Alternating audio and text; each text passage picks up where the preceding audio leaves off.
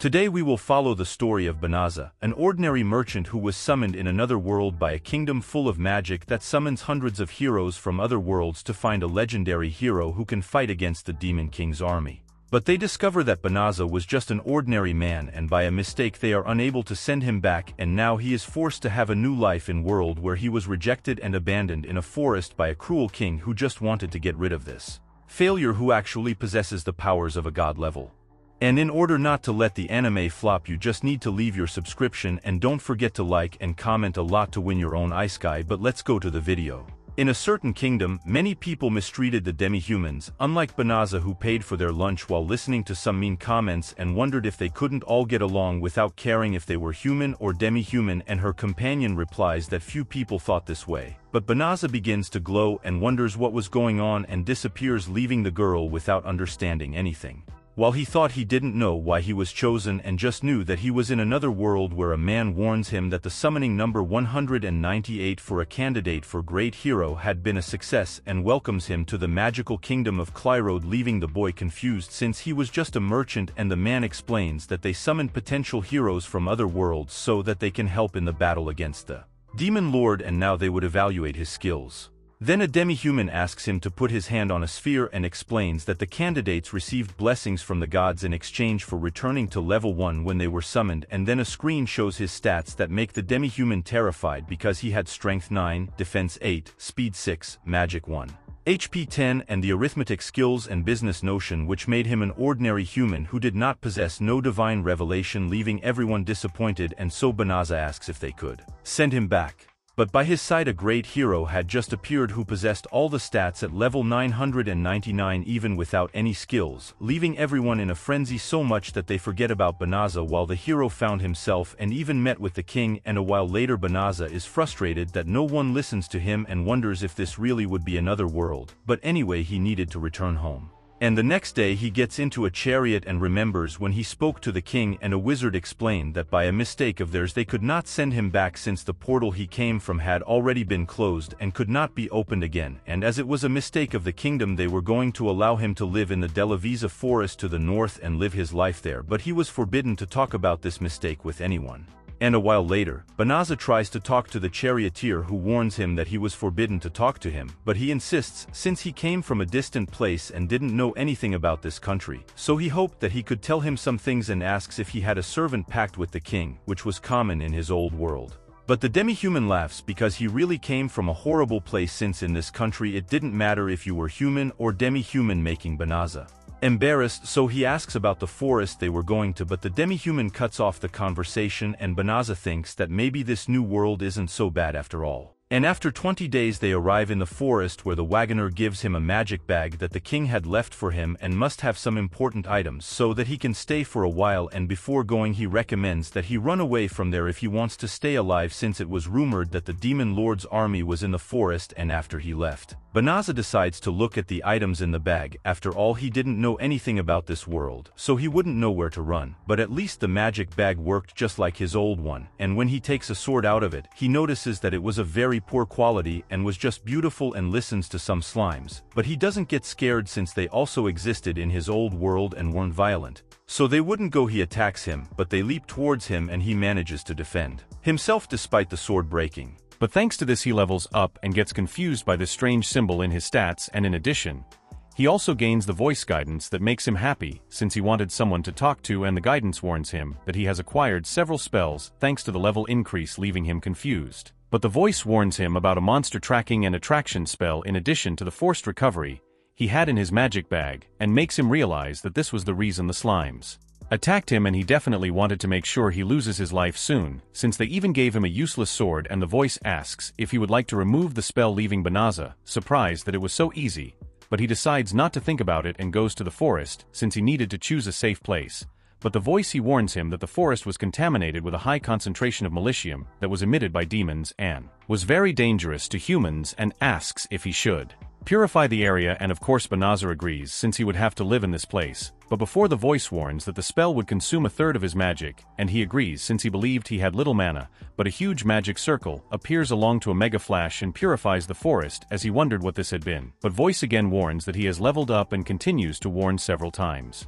But in the meantime the princess was telling the king that what he had done was cruel and the would-be great hero could not return to his world by a mistake of theirs, and now he had sent him to the forest where they said that the demon lord's army had set up a frontline base. But the king says that he was just a useless boy. But a wizard interrupts them and warns them that they have found evidence that the highest holy magic called purification had been used, leaving the king impressed, because surely it would be the thing of the great golden-haired hero, who must have used it and did not believe that he had already achieved sacred magic. But he expected no less from the man he himself had chosen. But the wizard warns him that in fact the magic came from the direction contrary to that of the hero and came from the Forest de la Visa, leaving everyone surprised. But we go back to Banaza, who reaches level 367 even without defeating any monster. But maybe he just needs to use magic to level up, and still doesn't understand that infinity symbol in his stats and wonders how much mana he still had, and another screen shows his mana restoring itself in seconds, making him think his magic ability must be really low since he restored so fast. But he leaves it aside since he needed to decide what he would do next, since he was forbidden to live in the city, and the voice suggests that he use the spell change of appearance and Banaza becomes a beautiful waifu and is embarrassed, but decides to change to male since he would have to live in this body. And now he could go to the city without being recognized, and the voice recommends the teleportation magic to go to the capital, and Banaza agree. And he is impressed when he arrives in the city, since in his old world only powerful mages could use this. But maybe here it would be different, and he tries to use it to return to his world, but ends up failing, which does not surprise him. But now he changes his focus since he needed to earn money, so that he can live in this new world. He wonders if they had a guild of merchants, but he doubted he could register since he didn't know anyone. So it would be better to find an adventurer's guild to do some quests. So the voice directs him to the adventurer's guild, where the receptionist explains that the adventurers' ratings were made based on what they accomplished, and as they evolved they earned better rewards, and could accept more difficult missions, and he thinks that the guild worked the same as in his old world. So he decides to register and gets nervous when he almost says his real name and introduces himself as Fleo, the name of a puppy he had, and then the receptionist finishes his registration and hands over a medal that had his information on it. And now he could search for a mission. But he notices a little girl who was asking the adventurers to take her to the Forest de la Visa, but everyone ignored her since no one wanted to go to the place where they said the Lord's army was. But Banaza offers to help her, and luckily, he has already been there, so if they use the teleport magic it would be fast, but that leaves everyone impressed because it was obvious that this kid couldn't use it, and Banaza wonders if this wasn't a spell for beginners, since it consumed almost no mana. And then a swordswoman arrives who introduces herself as Balarasa of the Royal Knights and orders him not to approach the girl anymore. He didn't look like a sorcerer skilled enough to use such an advanced spell, and the other girls question what he intended to do with the little girl, leaving Banaza distressed, since he didn't want the people of the castle to keep an eye on him, so he needed to dispel these suspicions, so he suggests let them accompany them, and the knights agree, and go to a place where they wouldn't attract attention, and warn him not to do anything suspicious, and Banaza agrees, and then uses teleport magic, leaving them not believing that it was possible, but they really were in the Forest de la Visa, and the mage questions if he would be a great sorcerer, since he had used a teleportation spell at such a great distance, and he replies that he was just a novice adventurer, who could use a little magic, and Balarasa apologizes for being rude to him, but he says that it was okay for him if the suspicions have been undone. While the little girl asked how it was possible that the dense layer of Militium in the forest had disappeared, and moreover, she did not feel the presence of any magical beast, and Banaza tries to explain that he has purified the area, but the voice stops him and warns him to be cautious, since it would be dangerous to inform a demon that he used the purification. And then Balarasa draws his sword and apologizes for having involved him in this, and points his blade at the little girl, and tells her to show her true form, making Banaza even more confused, while Balarasa said that the guild issued a warning about a young suspect who recently appeared asking for help to travel to the forest where the demon lord's army was located. The little girl completely changes her expression and says that these knights, they were really brave to talk to her like that, and begins to transform, leaving everyone scared, and she introduces herself as Fenris, Fengerly's younger sister of the Four Infernals, and orders them to repent, leaving Balarasa distressed for being a wolf, and Fenris says that her brother had sent her to observe the enemy and find food, but still they would lose their lives. Then she emits a high amount of Militium that makes the knights go to the ground, and Banaza tries to help the girl, leaving the demon impressed that one of them was not affected by the Militium, so he was supposed to be a bit tough. But as soon as she finished with the rest, she would face him, so she attacks Balarasa, but Banaza saves her, and Fenris warns that the Lupins never let their prey escape, and Banaza decides to use his teleportation magic to send the girls back to the city since he couldn't run away or protect them, and Fenris goes back to attack them, but the girls are teleported and she questions what he intended to do now that they were alone, and Banaza thinks he still didn't know why he was chosen, but refused to lose his life before he had done anything in this world, so he would test all his spells against her. Banaza engages in combat against Fenris and uses his gravity magic to trap the girl to the ground, while he thinks how he could restrain her, and the system suggests the subjugation spell so that he can control the girl's thoughts and actions, something he refused to do while Fenris tried to use various spells, but all were denied, while the system insisted that he use the spell. But the girl's mana runs out and Fenris, he ends up surrendering and accepts that this would be his end. But Banaza says he wouldn't do it. After all, he didn't even like to fight. He withdraws his magic, leaving the girl confused. After all, she was a demon, and even so he wanted to let her live, and Banaza says he didn't care who was human or demon, he just didn't want to eliminate someone who had surrendered, leaving the girl surprised, and so she calls him naive and goes back to his demi-human form, leaving the boy embarrassed to sail without clothes. He runs to dress her and says that if she promised that she would no longer attack humans, she could go wherever she wanted, and starts looking for some clothes in her magic bag, so she ends up falling asleep since she was out of mana. And at night, Banaza remembered her teleportation magic and wondered why she had such powerful magic as Fenris woke up and thought he had incredible magic resistance, so much so that she couldn't do anything against him, and admits that she thought humans were a fragile race, so she dresses up and asks if he had used healing magic on her while she slept, which was kind of weird since anyone else would have taken the opportunity to remove her skin, and so she swears by his name that she would never get into unnecessary conflicts with humans again, and besides she recognizes him as her master and promises to dedicate her life to pay her debt to him. Leaving the boy awkward as she kept insisting and offering to carry her belongings as a servant or do whatever was ordered since she just wanted to be by her side. But Banaza says she didn't need someone to carry cargo and didn't even have any desire to possess someone like this, and Fenris makes a prickly dog face, but Banaza says that was no use, so the girl decides that if she couldn't stay by her side then she didn't deserve to be long live, what makes Banaza end up accepting that she accompanies him, making the girl very happy, and after that he reveals that he was not of this world and was summoned as a candidate for great hero. But he did not possess any ability and they could no longer send him back, so he was dropped in this place and used the magic of changing appearance because the people of the castle could be after him, and now he didn't know what he should do or where to go, and if she accompanied him he would have a difficult life. But Fenris didn't care about that. After all,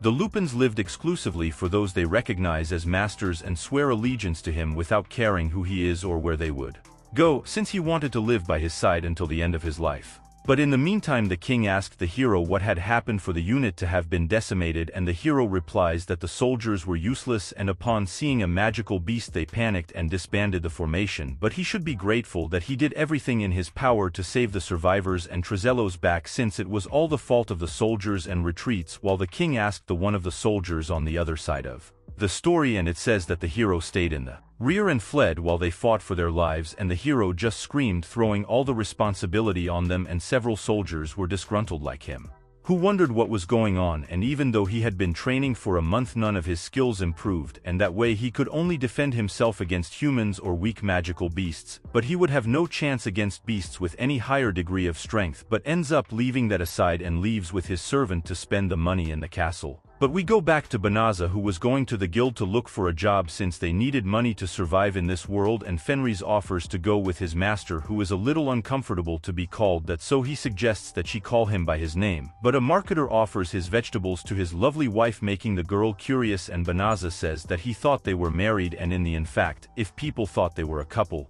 it would be easier for them to travel together without looking suspicious, but of course if it was okay for her. But the idea makes the girl very excited because the greatest honor for a wolf was to have a strong husband, and she was in disbelief that she was the wife of such a powerful man. But Banaza says it was just to pretend what the girl didn't cared, then calls him darling, making him ashamed. But the two eventually arrive at the guild where Fenris found this gadget that humans used. Interesting, and Banaza says, "It was just like yours," and the girl notices that they were matching and says that her race performed a wedding ritual where the couple swallowed some of the bones of a prey they hunted together, and the idea of having a matching accessory reminded her of this, while Banaza wondered if she wouldn't make him swallow, but then the receptionist asks the name of the girl and Fenris almost says her real name, but Banaza, or rather Fleo, interrupts her and says that her name was Rys, and after registering she apologizes because she had completely forgotten about it. But Banaza was not worried since no one would find out who she really was. But the guild receptionist calls everyone's attention since she had an urgent mission and announces that a large group of psychobears was sighted to the north and was coming to the city, leaving everyone distressed because they had rumors that they destroyed the army of the great hero, and the girl continues to say that they had no rank requirements for this mission and would pay 10 times the value of each bear's defeat, making Banaza admit that it would be very lucrative,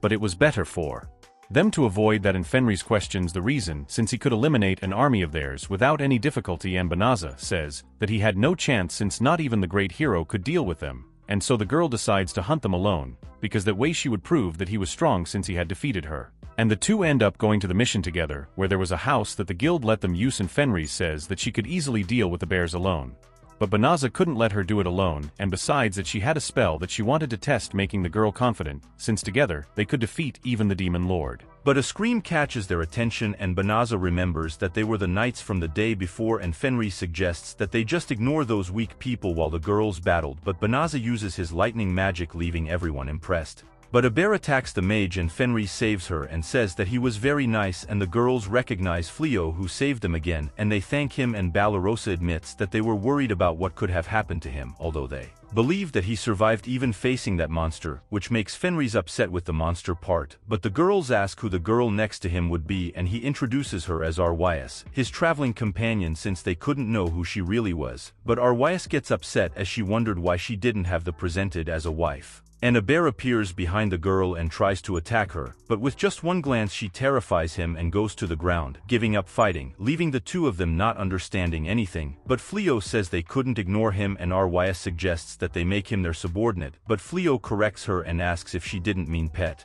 leaving the knights in disbelief at what they were hearing, while Fleo used a restraint spell so he wouldn't be aggressive again, and also uses an appearance change spell to turn him into a cute little creature, since they couldn't walk around with a psychobears, and call him SYB, while the knights wondered who these people were who annihilated the psychobears easily and even tamed one of them. But Balarosa says she wanted to ask Fleo for something. Then they go to the house where the girls introduce themselves as the knights Balirosa and Bailarai, and the heavy knight Blossom, and finally the sorceress Bellano, and Balirosa apologize for their presumption and asks if Fleo could train them, since the forces led by the great hero ended up being exterminated by the bears, which made the hero furious, and he locked himself in the fortress and said that he would only lead a force against the demon lord when they found people who could serve as their right-hand man. So the king ordered the knights to dedicate themselves to combat until they could defeat beasts of the level of the psychobears, and as shameful as it is, they were still newcomers to the order, and not even the four of them together could defeat a single bear, and so they wanted his help. And Fleo thinks that even he didn't know how he managed to use his spells and wonders how he could teach them how to fight, but notices a heavy aura coming from Arwais, who said that they were a bunch of shameless women, and the boy says that he had previously groomed her as his traveling companion, but in fact she was his wife and would just like to live a quiet life with her, leaving the girl embarrassed, while the knights were surprised and apologized because they didn't want to bother them. But Arwais completely changes because she thought it would be a good idea for him to train them in real combat, and while she was overjoyed, she said that as his wife she knew better than anyone that he was a kind man who did not abandon the needy, and as his wife she would accept his decision. That's right, as his wife, what does Fleo do? End up accepting, despite admitting that he wasn't very confident that he could teach them, making the girls grateful and eager to start. But they apologize again because there was something else they wanted to ask for, and as it was very dangerous to camp outside, they would like him to let them rent this room so they can sleep, and of course Arwais agrees. After all, they had enough bedrooms, and as they were married they could share a bed, embarrassing the boy. But meanwhile, the demon lord was informed that the unit led by Fengerly in the Delavisa forest had been annihilated by a purification spell that had been used by a single person, arousing the demon lord's curiosity about this individual who could use a magic powerful enough to eliminate the demons instantly. So he orders the girl to find him and capture him at any cost. The next day, Banaza is woken up by Arwais and remembers the conversation from the night before, when the girl asked him to be kind to her, who offered himself body and soul to him. But Banaza was embarrassed and tried to explain that for this there were still some steps and many feelings involved, which the girl found very complicated, so he decided to sleep in the hallway. But Arwais reminded him that the knights would find it strange if he did that. Then he had no choice but to share a room with her, who was now trying to help him change his clothes. But Balarosa opens the door and gets it all wrong. And later Balarosa faces a giant boar that runs after her. Blossom even tried to help, but his attack had no effect, so Arwais told Bellano to use his magic to defend the girl, and Byrally tried to attack with his bow and arrow, and of course the arrow, didn't even pierce the creature's skin, and the mage ended up running out of mana, so the creature started running after the girls, while Fleo said that maybe this training becomes a little more complicated than you thought. And later Fleo takes the girls to the room where they would stay since the training would take a while, and RYS will let them know that she had finished lunch, and as soon as Fleo looks at the plate he is in shock as she says that she made these big pieces to celebrate the change. But Fleo is a little shy and asks her to make something a little more cooked next time, and offers to take care of it this time, and Valorosa decides to help him. And the two prepare the food that leaves everyone amazed with the dishes. Fleo even praises Valorosa, who had a lot of skill in the kitchen, and the girl explains that despite being a noblewoman her family did not have money, so they always had to cook for themselves, which made her better in the kitchen than with the sword, and her food was magnificent. But RYS doubted that since this salad was eaten by herbivores weak, but decides to eat it. After all, it was the food her husband had prepared, but she is surprised by the taste of the salad and the meat that was still juicy even though it was toasted on the outside, but she starts to get jealous of Valorosa. And a while later the two go to the guild where everyone was talking about them, and Fleo realizes that they had exaggerated a little with that amount of monsters they brought, and RYS asks his permission to go to the city while he sorted things out, and Fleo offers to go along, but the girl wanted to go alone because it was something personal, but a man interrupts the two and introduces himself as Leolich from the Guild of the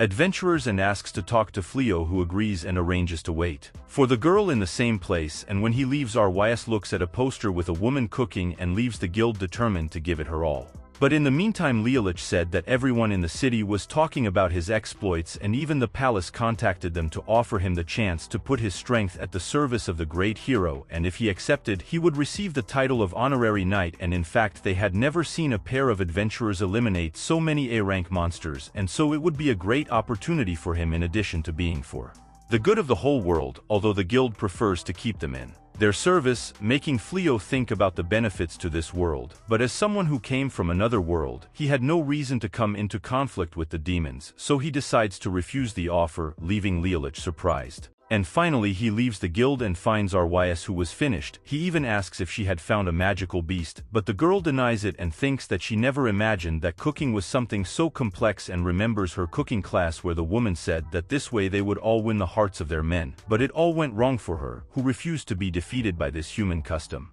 And during the night, the great hero discovers that the guild has found a duo capable of defeating an incredible number of magical beasts single-handedly, and orders them to bring them to him, who would be happy to put them at his service. But Fleo kept denying the palace's request for a month, and this insistence started to bother RYS, who wanted to fix it, but Fleo doesn't let it. After all, it was just their job, and besides they had to help the girls in training. But she is surprised that Blossom has revived their vegetable garden, and meanwhile RYS told Byerly to start practicing on the creatures of the forest, since shooting at a target standing still wouldn't help her progress, and then Fleo gives a magic ring to Bolano that would increase her mana, and when he leaves the girl tries to change the finger ring, but of course RYS comes up behind her and tells her not to even think about putting it on the ring, but they are interrupted by Valorosa, who was being attacked by a slug and asked for Fleo's help, but RYS solves it quickly and sends her stop playing the damsel in distress, since she was now able to defeat C-rank monsters easily and was too bold to play the weak one to get her husband's attention, but she ends up noticing someone spying on them. And later RYS prepares a feast for everyone who is impressed with her evolution in the kitchen, and Fleo compliments her, and asks her how she learned all this, and she says that she started attending cooking classes while accompanying him to the guild, and at first she thought it was only hard work and could be done with magic, but over time things were changing and life was really strange, since in the old days she lived for combat. But now she was happier learning new things than getting stronger, and she had even prepared a special dish for Fleo, who was impressed with its delicious flavor, making her very happy. While the demon's envoy confirmed that this really would be Fenris, the demon lord's most formidable warrior, and wonders what had happened to her to be surrounded by humans. But behind her comes Fenris, who questions what Eulimenes was doing there, leaving the girl terrified. And she has no way out but to enter the house and have a cup of tea with the two of them. But Fenris questions why the demon lord's assistant is visiting them, and she replies that she just came to observe the surroundings and saw her by chance, and Fenris says that she was now living in this place with her husband,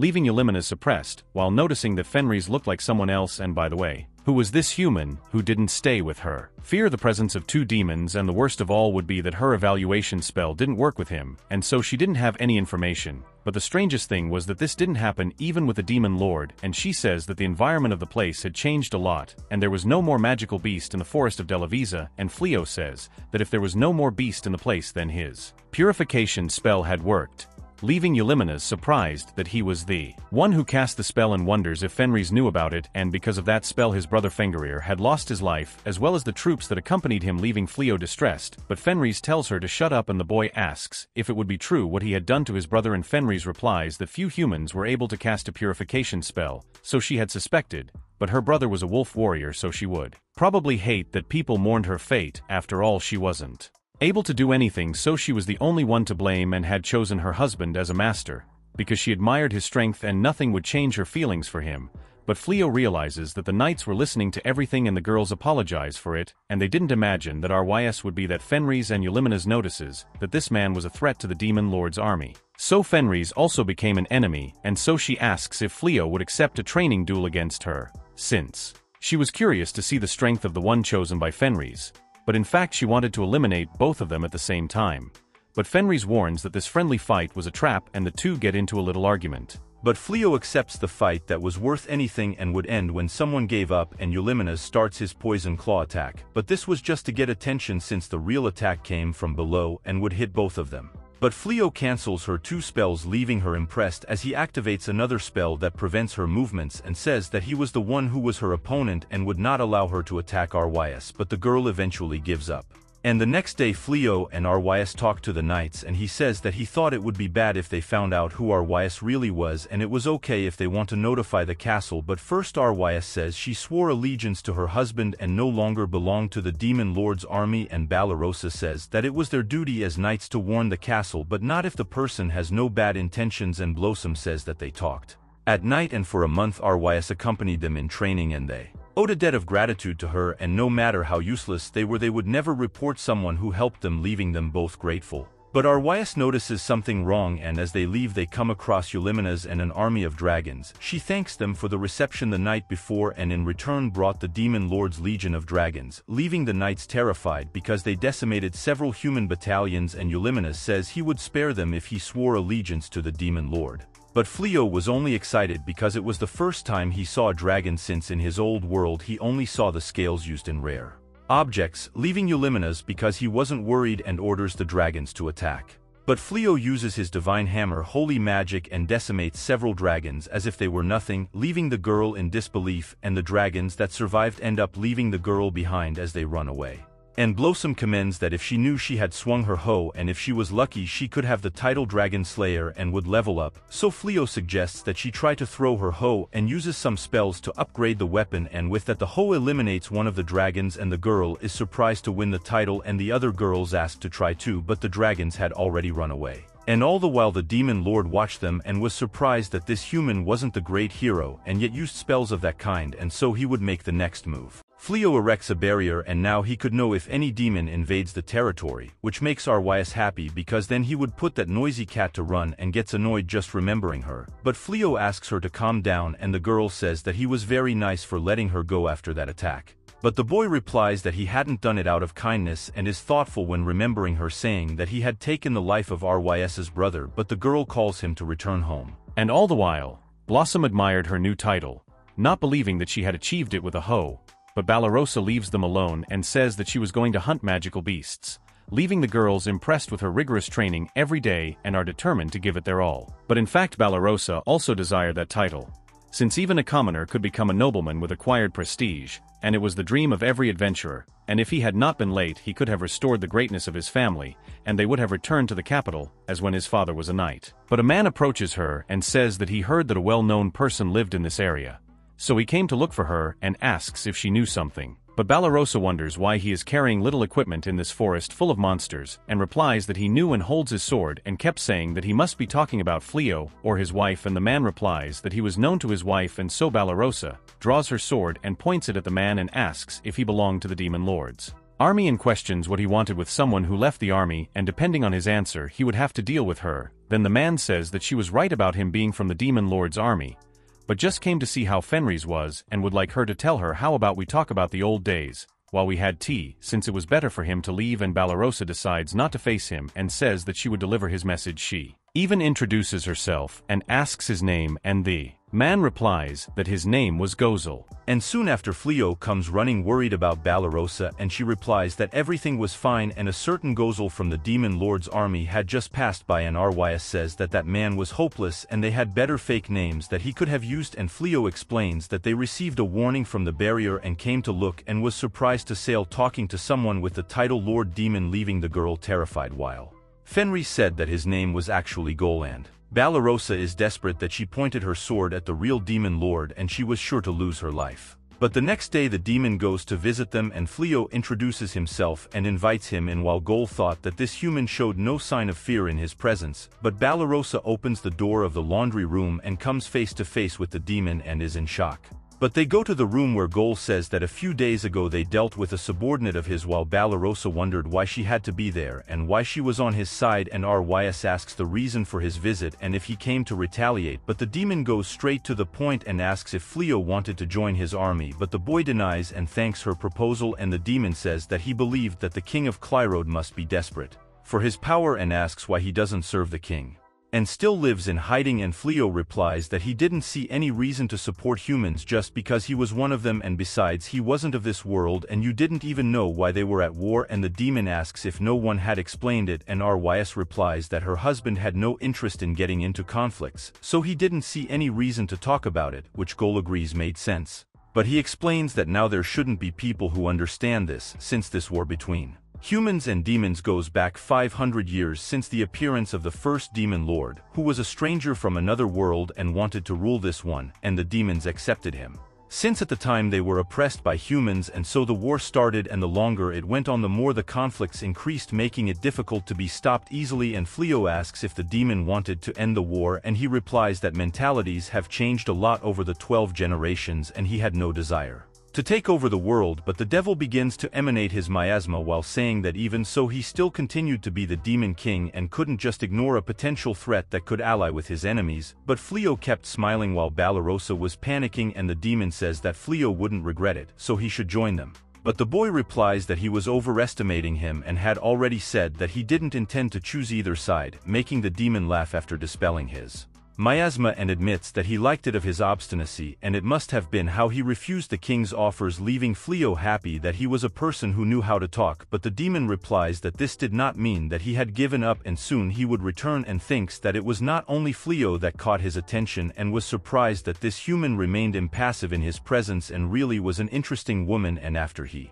goes, although the girls go up to Balarosa, who was standing there with a smile, but in fact she was in a state of shock, wondering why she had to go through this. And the next day she wakes up in her bed. After all, she had lost consciousness after that, and when she gets to the kitchen she comes across the demon king, who admits that Fenris's food was delicious, but Fenris tells him to leave as soon as it's over, since her husband wouldn't change his mind, and the demon calls the girl to come to the table. But she says that her clothes were inappropriate and leaves thin, as the demon said she had a graceful manner. And as the days went by, the demon kept visiting the house because he wanted to talk to Balarosa, but the girl kept running away from him and making excuses, while he thought she was too hard-working. But a soldier watched everything and warns the king that a demon was seen in that adventurer's house and regularly transited through the place, going from the house to the territory of the demons, leaving the king enraged, and he wonders how that adventurer dared to ignore 3 of his summons and still ally himself with the demon lord's army, and so orders them to send soldiers. But the princess asks him to wait because none of this proved that he formed an alliance with the demons, and if he sent the soldiers he could off Fleo and make him join the demon lord,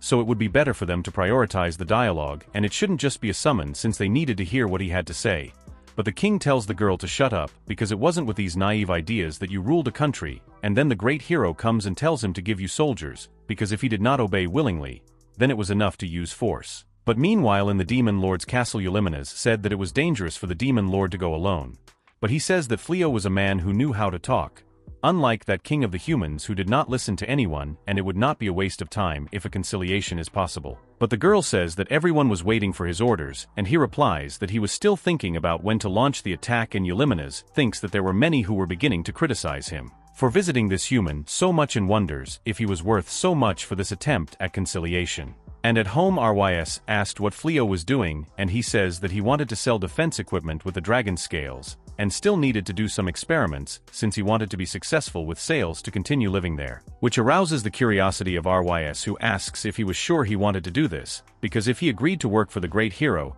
he would earn an absurd amount of money, and it would be an opportunity to make good use of his power, and questions if it was because of him that he refused to face the Demon Lord's army, but the boy denies it, and she says that as he was a good person, she thought he was being considerate of her, but Fleo explains that he was not the good person she imagined, and he just understood that he had great powers, and so he preferred to avoid any form of conflict, and Rys says that's why he was a good person, and that was one of the reasons she admired him. But someone knocks on the door, and they even think it would be Gozel, but in fact it was the great hero who was with an army, and said that he knew that he was in contact with the Demon Lord's army, but would let him choose between subordinating himself to him against the Demon Lord, or losing his life in this place for being considered an ally of the demons, and the hero thinks that for sure this scene was in his top 3 best moments of his life, and wonders if his charisma had affected him and left him speechless, and he couldn't blame him because he was going to become a real hero who would leave his name in history, and all he needed was to make him obey him and send him to defeat the Demon Lord. But Fleo replies that this was a problem and didn't want any of the options, leaving the hero surprised, while Fleo he kept saying that he was sorry since so many people had the trouble to come to him that he did not intend to join the Demon Lord or them.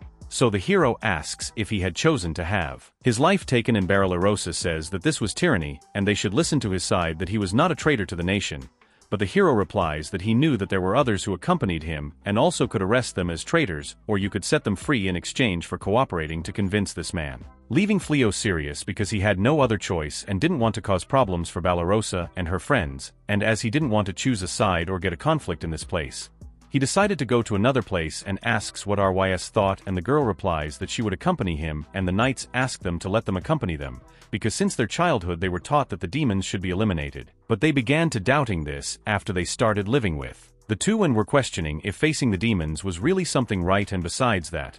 Barbarossa believed that he would be embarrassing his father if he served someone who threatened an innocent, and all the girls agreed, while the hero questioned what they were saying because they would never escape this siege. But Fleo had already made up his mind and uses his teleport magic to send they all join the house and the plantation to another location, while the hero questioned how he could use a spell that even he couldn't use, leaving everyone impressed that everything has disappeared. But one of the soldiers warns that the demon that was in contact with Fleo had arrived, and the hero orders them to capture him. But Goal is surprised that there is nothing else in the place and understands that they were responsible for this, which aroused his fury, and he says that they did not understand the stupid thing they had done, and orders all the demons and their entire army gather to attack the magical kingdom of Clyrode and should show them the power of the demons. And Eulimenes asks if everyone heard the voice of the Demon Lord, and the order to attack had been given. Then the statues begin to move and darkness begins to take over the place, causing the hero to run in fear. But in the meantime Fleo arrived at another location, leaving everyone impressed because now they were west of the capital, and this was the city where he came to sell the materials taken from the dragons, and there they would be hidden from the great hero and the Demon Lord, which makes Barbarossa calm despite Blossom saying that he had liked her a lot, and Fleo apologizes to Rys for involving her in so much trouble, but she replies that nothing like that, it was his fault, and besides she was ready to follow him anywhere so they could be together, after all she was his wife. The demons begin their attacks, and the king receives the report that almost all the lines of defense had already been destroyed, while the great hero was secluded in the fortress, leaving the king with no way but to gather all the mages in the country to invoke the purification spell that would bring consequences. While a servant of the demon king said that the moment was approaching, but he ordered everyone to retreat as the humans were going to cast the purification magic. And meanwhile several mages, including the king, activated the magic that wipes out all Militium in the region. But in the meantime Fleo was greeted by Rys, who was happy in fleece, and asks if he wanted his meal or a good bath. But maybe he might prefer something else, but Fleo says that it was better for them to go eat, and the girl asks if he had already found a good place to do business. But Fleo denies it, and as the city had several stores he decided to look at their values to get an idea of the price of the equipment, and Blossom says that he was thinking of selling the vegetables they had since he didn't want to be without giving anything in return, and Byerly also wanted to help and thought that it would be a good idea for them to start breeding horses, because then they could rent them and it could generate a good income, leaving the mage and Barbarossa frustrated because they didn't have any income. But Rys consoles them, after all it was not a problem to take care of them since that was her role as the pack leader's wife, and Fleo asks them not to worry because they could split the household. chores while they continue with the training. And in the kingdom, one of the advisors said that the purification spell managed to make the demons retreat, and the effect of the spell should last about 3 months, so the demons would not be able to approach the purified area. But because of the spell, the mages were bedridden, since they used all the mana, and at best they would recover in 2 or 3 months, and this included the king, who was also one of the country's wizards. Then, according to the laws, the princess would assume his role until he recovers, and as a first order she decides to remove the great hero from his position, as he remained cloistered while the kingdom was in danger, leaving everyone curious about how they would face the demon lord. They question if the princess intended to summon more hero candidates, but she denies it, since they had no wizards to do so. That and ask them to call the prophetess. And the hero can't believe he was being dismissed. After all, he was the great hero chosen by the king. But the soldier turns his back on him, who says he wouldn't forgive them, and they would surely beg for his help when the demon lord attacked again. And during the night, Fleo asks if RYS had ever slept, but the girl was still awake, and he starts talking about her, seemed excited to be a part of everything, since they had moved in, and she says that if it is for her husband, she would do anything, and Fleo admits that for a long time he wanted to say that he was grateful to her, since it must be difficult to adapt to human habits, so that he is thankful, but the girl ends up falling asleep, and he thinks that when he was brought into this world he was without anyone and was unsure about what was going to happen, but he found work and even a house in a short time, but if he was alone he could not feel as peaceful as he was now. And the next day, the knights suggest that Fleo and RYS go on a date, since the weather was nice and they didn't have to worry because they would take care of everything in the house, making RYS extremely excited. Because now the two could enjoy the day together, and Fleo asks if there would be something that RYS wanted because he wanted to give her a gift, making her even happier. Then RYS starts to look at several things while having fun until they arrive at a woman who sold natural stones. One of them catches the attention of Fleo, who says that she had looked beautiful with her but ends up being embarrassed, and the girl thanks you for the gift. And finally they return to the house where RYS was all silly with her gift. The girls even wonder what had happened but are happy that they enjoyed the ride despite being a little jealous. And later RYS ends up falling asleep with Fleo, who is embarrassed, but he lays her down next to him. After all, she must have been very tired, but the girl hugs him and he can't sleep. But let's go to the hero, who invades the treasure room while complaining that they took advantage of the king's absence to expel him, and the girl asks what the great hero would do now, and he questions why she still calls him that, and the girl replies that he has not yet given up his title, so if he returns to his position it would be okay to continue serving him, making him agree. After all, he refused to live as one commoner, and surely this room would have some secret treasure to defeat the demon lord and will make him be praised as a hero for the rest of his life, and wonders how the hero chosen by the king could not master the spell that man used, but that would solve itself if he had more power. Then a voice echoes in his head and asks if he wished he could, leaving the hero confused, but the voice keeps saying that if he wishes, he should free her. Then a secret door opens before them, and if he takes that sword from the base, it would grant any wish of his, but the hero is unsure, and the voice questions if he had been scared, making the hero deny it.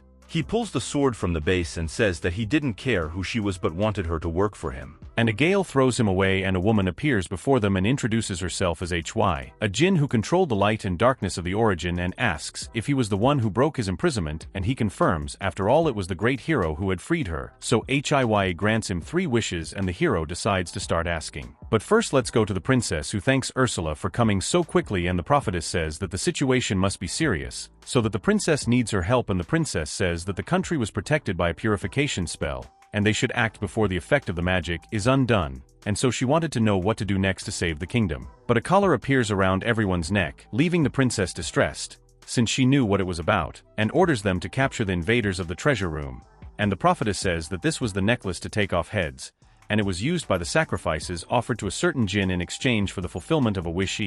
The princess reveals that in the past a king wished for the elimination of the demon lord, but in return it was after that many mages lost their lives while uniting to seal the djinn. But it seems that someone freed her and made a wish, and the time that was left for them was until she fulfilled the wish, and so she asks Ursula to try to see what they should do to overcome this crisis. Then the prophetess uses her cards and reveals that she needed to search for the true great hero who has already been summoned, making everyone think that it would be the adventurer that the king was trying to recruit, and his name was Fleo, and Ursula says that he was on the west side. Then one of the advisors asks them to send soldiers to search the cities. But the princess denies it because they could not divide the forces that protect the kingdom, so she would go personally behind him. And while Fleo was trying to negotiate with a blacksmith for the sale of a shield, leaving him impressed with the dragon scales, He questions if he was the same one who brought the dragon meat to the butcher shop, and Fleo confirms after all he had a secret source of this material, making the man agree to the purchase and asks him to bring more goods from his secret contact, making Fleo agree to bring more equipment, and he asks if the man knew merchants interested in buying magic beast leather and says he has moved recently, then he was looking for places to supply goods and would be grateful if he could introduce them, and the blacksmith admits that he wanted to buy everything but agrees to introduce some people. And meanwhile Ballarosa was impressed because in addition to Fleo having made a magnificent shield, he was able to negotiate and even established a sales route by himself, and Rys, who was wearing the brooch he gave her, says that she knew that before he came here he was a merchant, and with Sertava he did great jobs, and Ballarosa admits that he was jealous of Rys for marrying Fleo, and Rys says that it was not for him. She thought about it in a very friendly way while Ballarosa tried to explain herself, because she just wanted to find someone like him, which makes Rys feel more relaxed by saying that she already had a very competent man available who would be Gozel, who seemed to have liked her very much, but Ballarosa is a little scared to think that the demon lord had liked her. Then Fleo leaves the shop and was happy to have sold the shield for a higher price than expected. He pleases Ballarosa for having shown this shop, after all she had already come to it when she was a knight. They decide to leave, and Rys says that Fleo seemed to be having fun during the negotiations, and he admits that he liked it since he was formerly a merchant, so he got along well with this kind of work, but Rys says that she was happy to see him evolving in his work but was a little sad to spend less time with him, and it could be from time to time, but she wanted to go hunting or spend time with him just like last time, and Fleo agrees with her.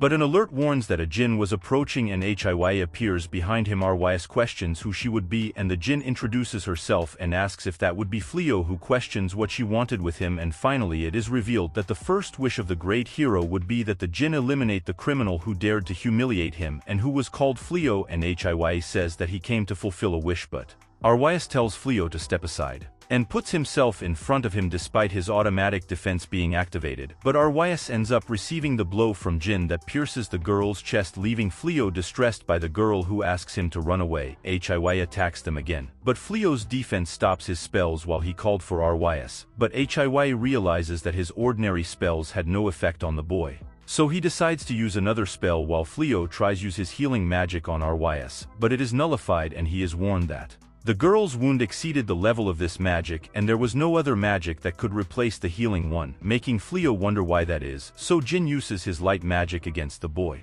generating a mega impact, but is surprised to see that he was still unharmed, and Fleo learns his magic. Ballarosa gets worried about Rys, and Fleo realizes that the girl no longer had life and says that she would pay for it. He lays Rys on the ground and gets up in a rage and goes back to saying that she would pay for what she had done. And after Rys had his life taken away, Fleo remembers several moments with a girl from the day she stayed by his side after he was thrown alone into this world, and never imagined that she would be so happy when he suggested a fake marriage to avoid a master-servant relationship, and because of her fault Fenris lost her brother and was left alone. But even so, she continued to love him, and for him, that he felt that protecting her would be his role in this world, and even then he ended up failing and was determined to make Hiy pay for what he had done. But first he activates a magic that makes Rys's time go backwards until the girl is fully healed, leaving the djinn not understanding how a human could use magic that made time go back, and questions who he would be. But Fleo punches the girl, who asks how he dared to punch someone who has mastered all the magic in the world, but he tells her to shut up and keeps hitting the djinn and nullifying his magic. She wonders what he was, and with her evaluation magic she discovers that Fleo possessed infinite abilities, which was impossible and rendered her defense spells useless. And finally Rys wakes up and doesn't understand how she was without any scratches, and Ballarosa explains that it must be because of Fleo's magic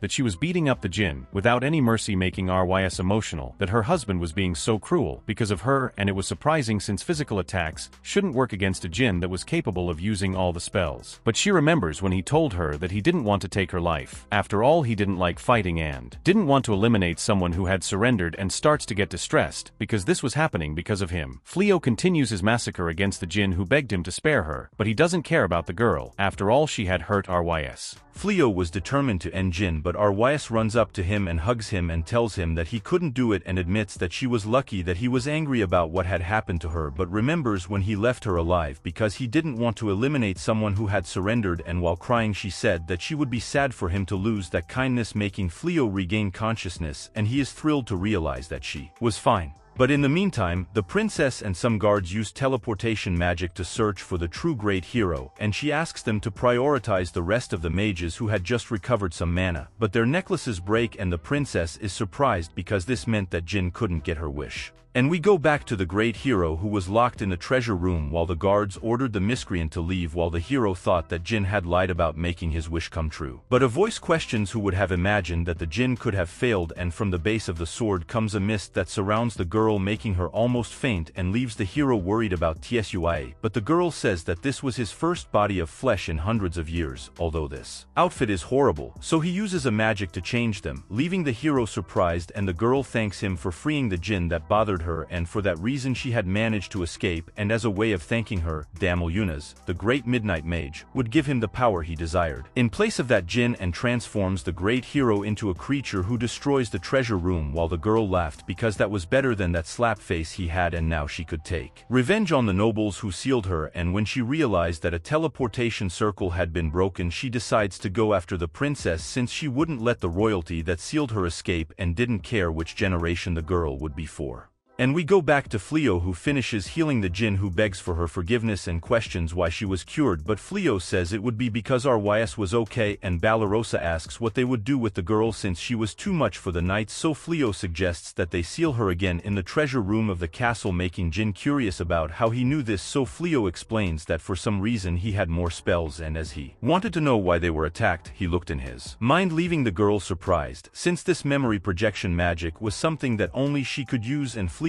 keeps saying that she granted wishes in exchange for a very high cost, and if he returned her to the castle this incident could be repeated. But this gets Rys excited since the solution was simple, and as of today Jin was supposed to be her husband's servant and was aware that he didn't want a servant, but they couldn't trust the castle to take care of her, so it would be better to keep her around to keep an eye on, and besides, having a powerful Jin in the pack would be great, making Fleo realize that her persuasion had increased despite her having let her sincerity slip away, leaving the girl embarrassed while saying that having a strong pack wasn't everything, but it wasn't a bad thing, and Fleo questions if she really was okay with it since this woman had hurt her, and Rys admits that she was frustrated since her lack of strength made her come out on top, and how it was okay for her. Fleo decides not to be enraged by the Jin and extends the hand to the girl, and if she promised that she would no longer take someone's life and take her hand, he would forgive her, leaving the girl intrigued because he thought that because humans do not separate themselves from hatred and obsessions, they were capable of sacrificing others to fulfill their desires, and imagined that they were this type of creature, and ends up accepting the offer of the great and supreme Fleo. After all, he wanted to see what someone transcendent who made all existing power his desired and would achieve, then swears that this body and all his powers belong to him, and Fleo apologizes for having overreacted, but the girl says that it was not necessary, and thinks that just remembering that look she was emotional, making Rys jealous because surely she had some strange thoughts since she was all red. But Fleo shifts the focus and questions if the time manipulation magic he used to heal Rys's wounds could repair the damage to the city, and Jin asks him to never use that magic again and explains that time manipulation controlled only within the target's area, and there could be some discrepancies between those inside and outside that range, which could lead to unpredictable accidents, but it was able to restrict the reaching the target to only one individual, since it wasn't the type of magic that humans were supposed to use, making Fleo curious about how he could use it. So the girl explains that as he was a supreme being, his stats showed that his abilities were infinite, making Fleo remember that symbol, while the girl said that with infinite abilities, he was able to use a type of magic called Epiphany, which only those who earned the title of Transcendent could use, and once any kind of magic was used on him, he acquired the magic for himself and all the spells associated with it, and when it hit him with his magic, he acquired the spells that only the Jin could use, and as time manipulation could cause accidents, he decides to use a repair spell to take care of the city while Rys was thoughtful.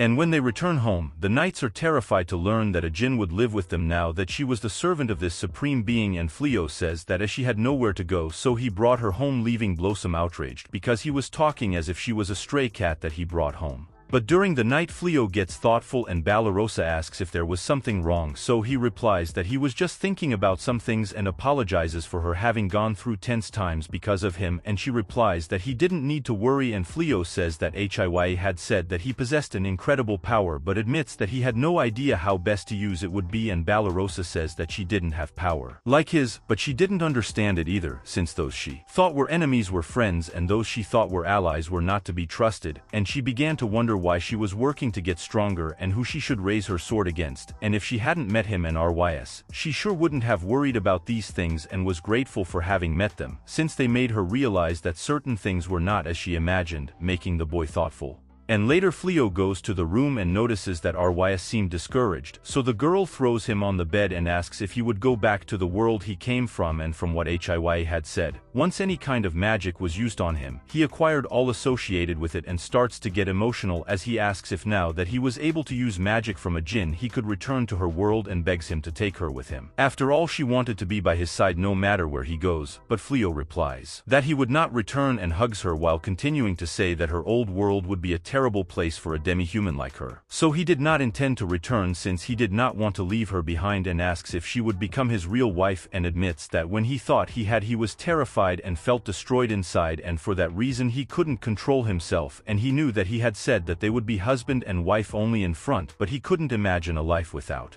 her by his side, and RYS admits that for her marriage was never a pretense and was his wife from the beginning and was always taught to fight and lead, but after meeting him, she learned that she had several emotions she could feel. And the two finally kiss, and RYS reminds him that he once told her that he had changed his appearance to escape the castle, but now he had no need to hide her anymore. But he replies that his identity in this world was Fleo, and who he had become, and it only mattered that she knew him, so his old name and appearance could be in the past, and he goes back to kissing her. But when the weather starts to warm up, they notice that HIY was watching them, and embarrassed they ask how long she had been there, and the djinn replies that since the two of them sat in bed and it was natural for her to witness the paths trodden by her supreme being and should observe everything, and Fleo says that it was forbidden to invade people's privacy, but she questions what was the problem of hiding this since procreation it was something normal, making the boy embarrassed as he said that she had to learn some common sense now that she was going to live with them, and RYS is outraged that she got in their way while the girls were listening to everything from the other room embarrassed, and HIY suggests that she would be invisible while they made it to watch them and not bother them, leaving them both outraged. The princess begins her search for Fleo, who was reunited with her companions eating the delicious food that RYS made together with HIY,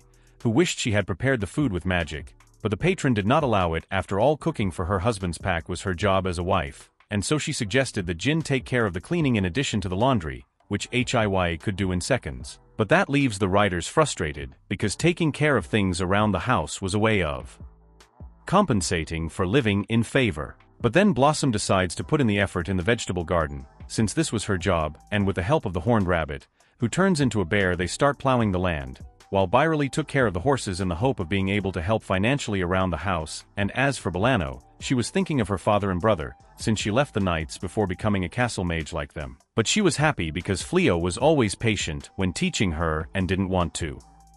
waste it, so I was determined to learn a lot of spells. But Blossom's scream catches the attention of everyone, who comes across a beast detonating the vegetable garden. He runs towards the girls, but Bolano manages to block his blow, and Balarosa goes to them worried and admits that she was to blame since she didn't want to eliminate him, because the creature seemed very calm and ended up bringing him to the house. But now she was going to fix it. But Byerly is curious and asks if he went wild suddenly, and Balarosa confirms it, making the girl have an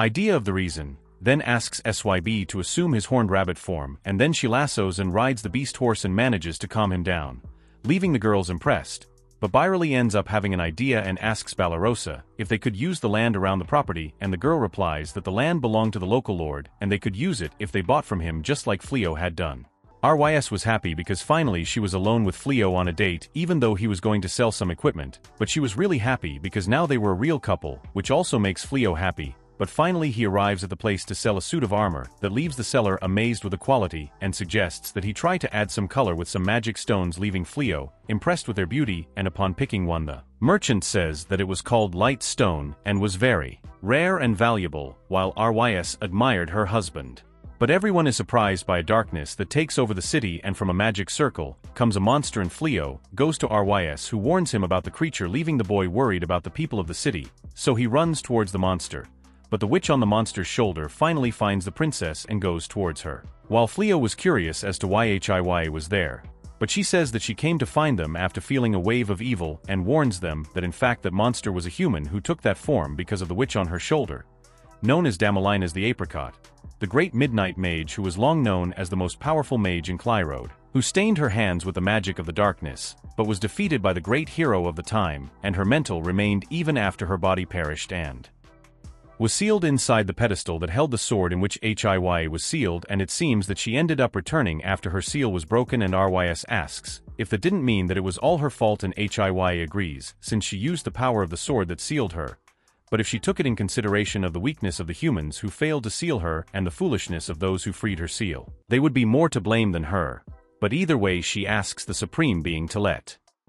her eliminate the scoundrel who threatens the city, and Fleo allows. But meanwhile, the witch mocked the only knight who protected the princess, who knew who she was, and the witch orders the monster to eliminate the princess. But the djinn stops his blow, making the witch angry while questioning how she dared to get in his way. But Hiya replies that she didn't know if it was really in her way, since it would eliminate anyone who disturbs the life of the Supreme Being she served. But Damalinas complains that she talked too much to those who couldn't make their wish come true, and starts to attack the djinn, who was not affected by her spells, and not even the monster's physical attack along with her magic was able to hit her. So Damalinas decides to stop the jokes and summons the forces of darkness to amplify the monster's power and make it a giant, leaving the princess distressed. But the spell is broken by Fleo, leaving the witch surprised, while Hiya greets her Supreme Being, who says that he thought the size of the monster would be a problem. So he dispelled the spell, and Jin apologizes for having made him get involved in the problem. But Fleo asks her not to worry, and Jin decides to end the situation, while Damalinas was in disbelief that her magic was undone by a human. Then Hiya uses a spell that makes the girl go to the ground and brings the hero to his old body, and thanks to this she turns the witch into a little ball, and tells her that she should consider herself honored to spend eternity inside her, and swallows her, leaving Fleo worried if she would be okay, and Hiya replies that it was no problem. After all, after removing her from the body she had possessed, she sealed her inside of her mental world and was determined to discipline her to use her powers for the benefit of the Supreme Being, and Rys says that sometimes even she knew how to do the right thing from time to time, making the djinn laugh and thank her boss, who admits that this hero only caused trouble. But the princess goes to them and asks if he would be the Fleo, who confirms, and she is happy to finally meet him and introduces herself as Elizabeth, the first princess of Clyrode, who thanks him for saving the kingdom from this threat, in addition to asking his sincere apologies for all the disrespect he suffered by the king and the former great hero. But Fleo asks her not to bow down and is surprised that the hero has been dismissed, and the princess reveals that they actually came to the city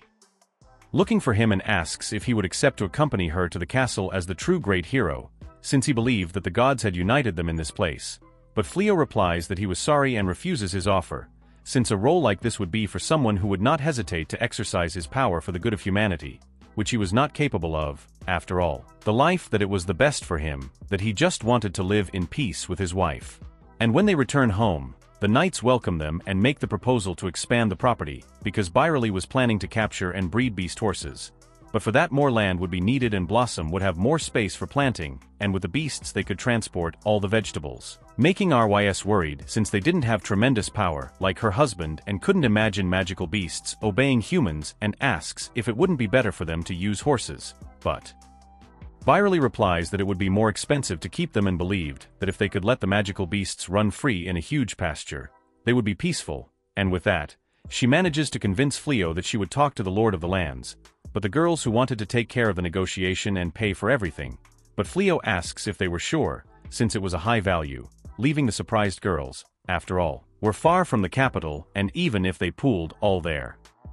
savings they would not be able to buy it. But Fleo asks them not to worry, since he would pay for it. After all, the expansion would be part of the house, and he would be happy if they could take care of the land. But as he notices that the girls were uncomfortable, he decided to charge 30% of the profits of the new land as rent, making the girls excited. And then they start to plow the land, and as they were basing everything on the sale of vegetables, Fleo suggests that they try to grow more difficult vegetables and just needed to control the temperatures with magic. But Blossom didn't want to occupy him. After all, she started to do it because she didn't want to live without helping them, and so Hiya offers to help her, and as a servant of the boss, it would be okay for her to use her magic as a tool. But Blossom, she believed that vegetables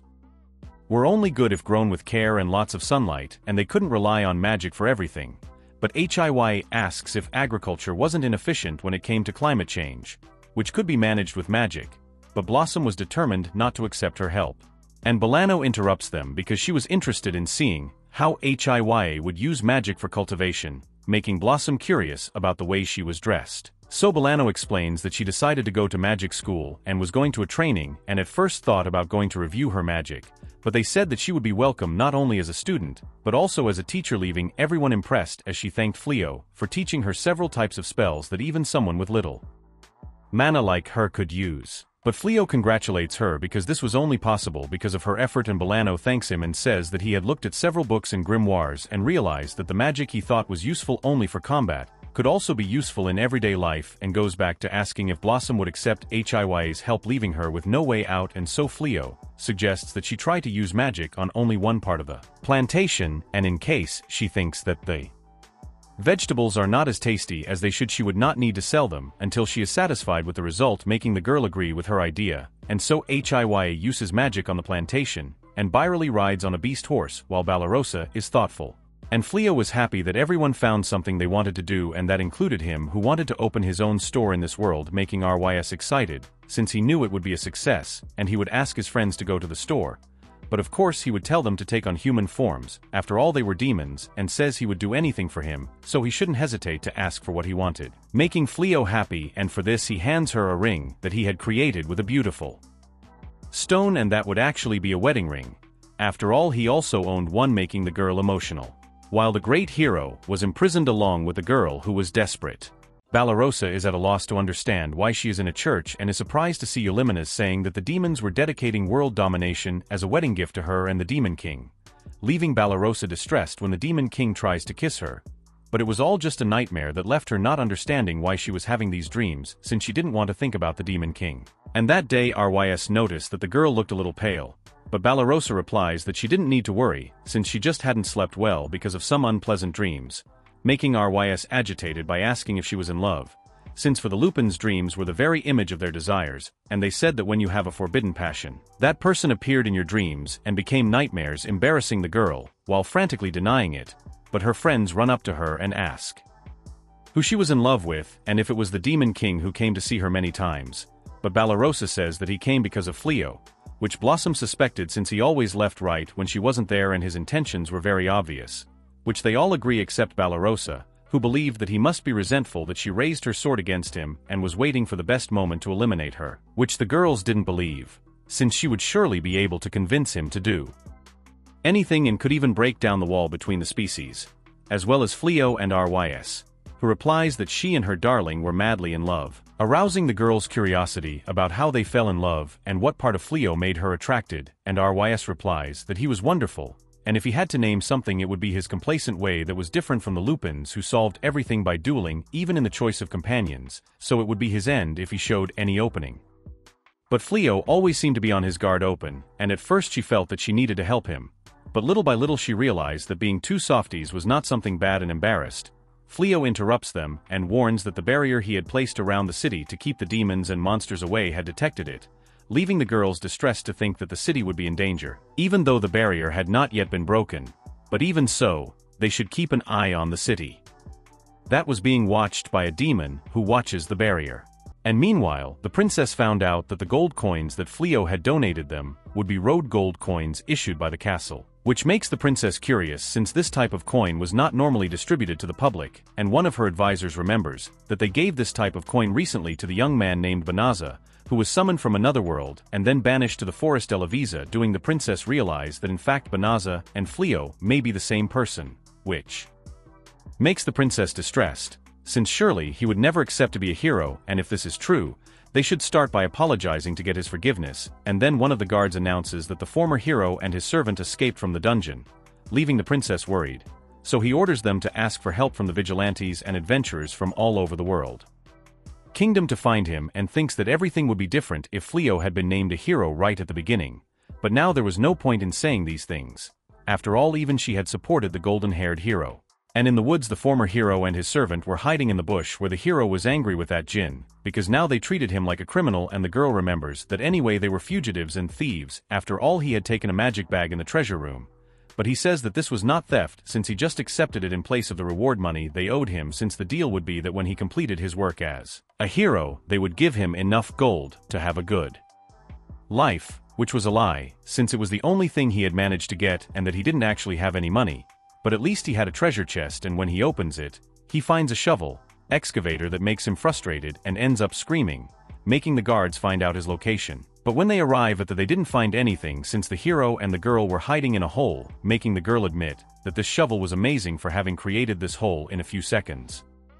But now they had a new problem, since they didn't know how to get out of there. But now let's go to the Demon King's castle, where Eulimenes said that his intelligence group still had no news of Fleo, and she believed that he had already left the kingdom, which the Demon King didn't believe. After all, despite Fleo's magic being powerful, he could only teleport to places he had already visited, and as he was summoned to this world, he still didn't have time to leave the kingdom. But Eulimenes advises them not to prioritize the search for him, but the advancement with the army, as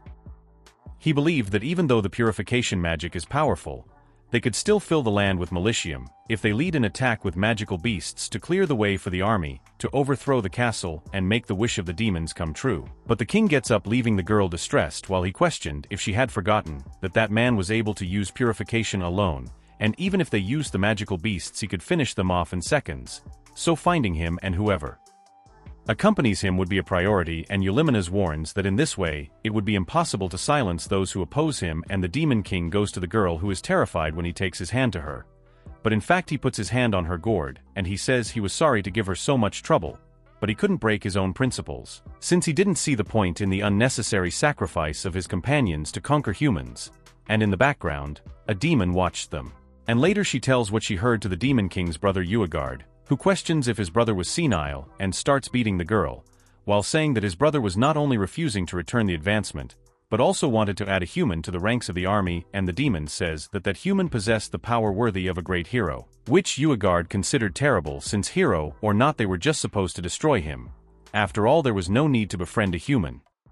since applying complete destruction was the duty of a Demon King. But since it got to this point, he had no choice but to take his brother's throne in order to conquer Clyrode. And we go back to Rys and Fleo, who comments that earlier his barrier detected another violation, but everything seemed calm, and as they still had time he suggests that they have lunch, making Rys excited. But as they walk they come across Holdy closing his shop, and Fleo asks the reason, and the woman admits that she was sad to leave the store she had been running for so many years, but because of her age it was difficult to find new suppliers, since during the last battle against the Demon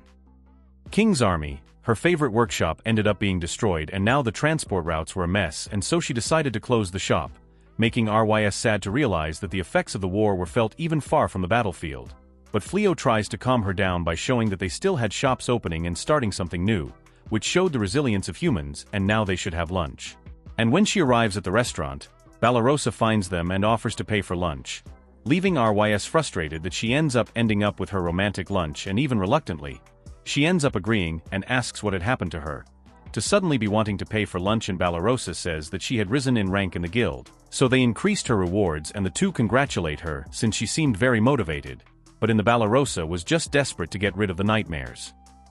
And thanks to her training she could now receive cash rewards, and for that she wanted to thank them in some way. But they end up being interrupted by Hiya, who warns them that someone with immense magical power was approaching and even starts a spell to drive him away. But Rys tells her to stop, and Balarosa is distressed, while Fleo was happy to realize that the one who had created those signs on the barrier had been Gozel, who has lunch with them and says that he came because his intelligence core reported a strange magic in this place, and he was happy in Velo, and he would also like to have a good conversation with Balarosa, who was trembling and wondered if those strange dreams were prophetic. And while they ate, Gozel said that human cuisine was really vibrant, and admits that before inheriting the throne he used to visit places like this to observe the enemy. And even though they had restaurants in the demon realm, it was hard to call it cooking what Fleo could imagine, and Gozel asks if Balarosa liked to cook, and Rys replies that she was great at making sweets, and despite having tried to teach her, she found it very difficult, since they required very detailed measurements, arousing the interest of Gozel. And Fleo asks if he was interested in human culture, and Gozel replies that the prosperity of a culture was proportional to its military might, causing Balarosa to question if this meant that he was now watching the enemy's movements, and he replies that as someone who was trying to recruit Fleo, he couldn't deny it, making Balarosa angry by saying that even though he knew how they lived their lives he still wanted to run all over them, which Gozel agrees, making the girl even angrier. But Gozel goes on to say that both sides were running over each other, and even if the very existence of demons is harmful to humans, this should not be a reason for them to endure persecution.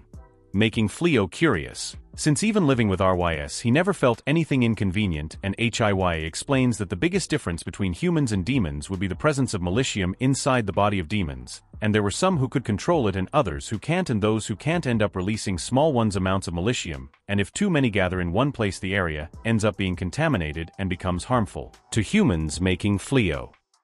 Remember the Forest de la Visa, and RYS says that he didn't need to worry since she, SYB and the beast horses were able to control the malicium, and Fleo replies that this didn't worry him, but this was a deeper issue than he imagined, and Gozel agrees already that in addition the demons favored meritocracy, and many loved to fight. So the slightest conflict would end in aggression. So he gets up and apologizes for making everyone uncomfortable and asks them to enjoy the rest of the lunch in peace.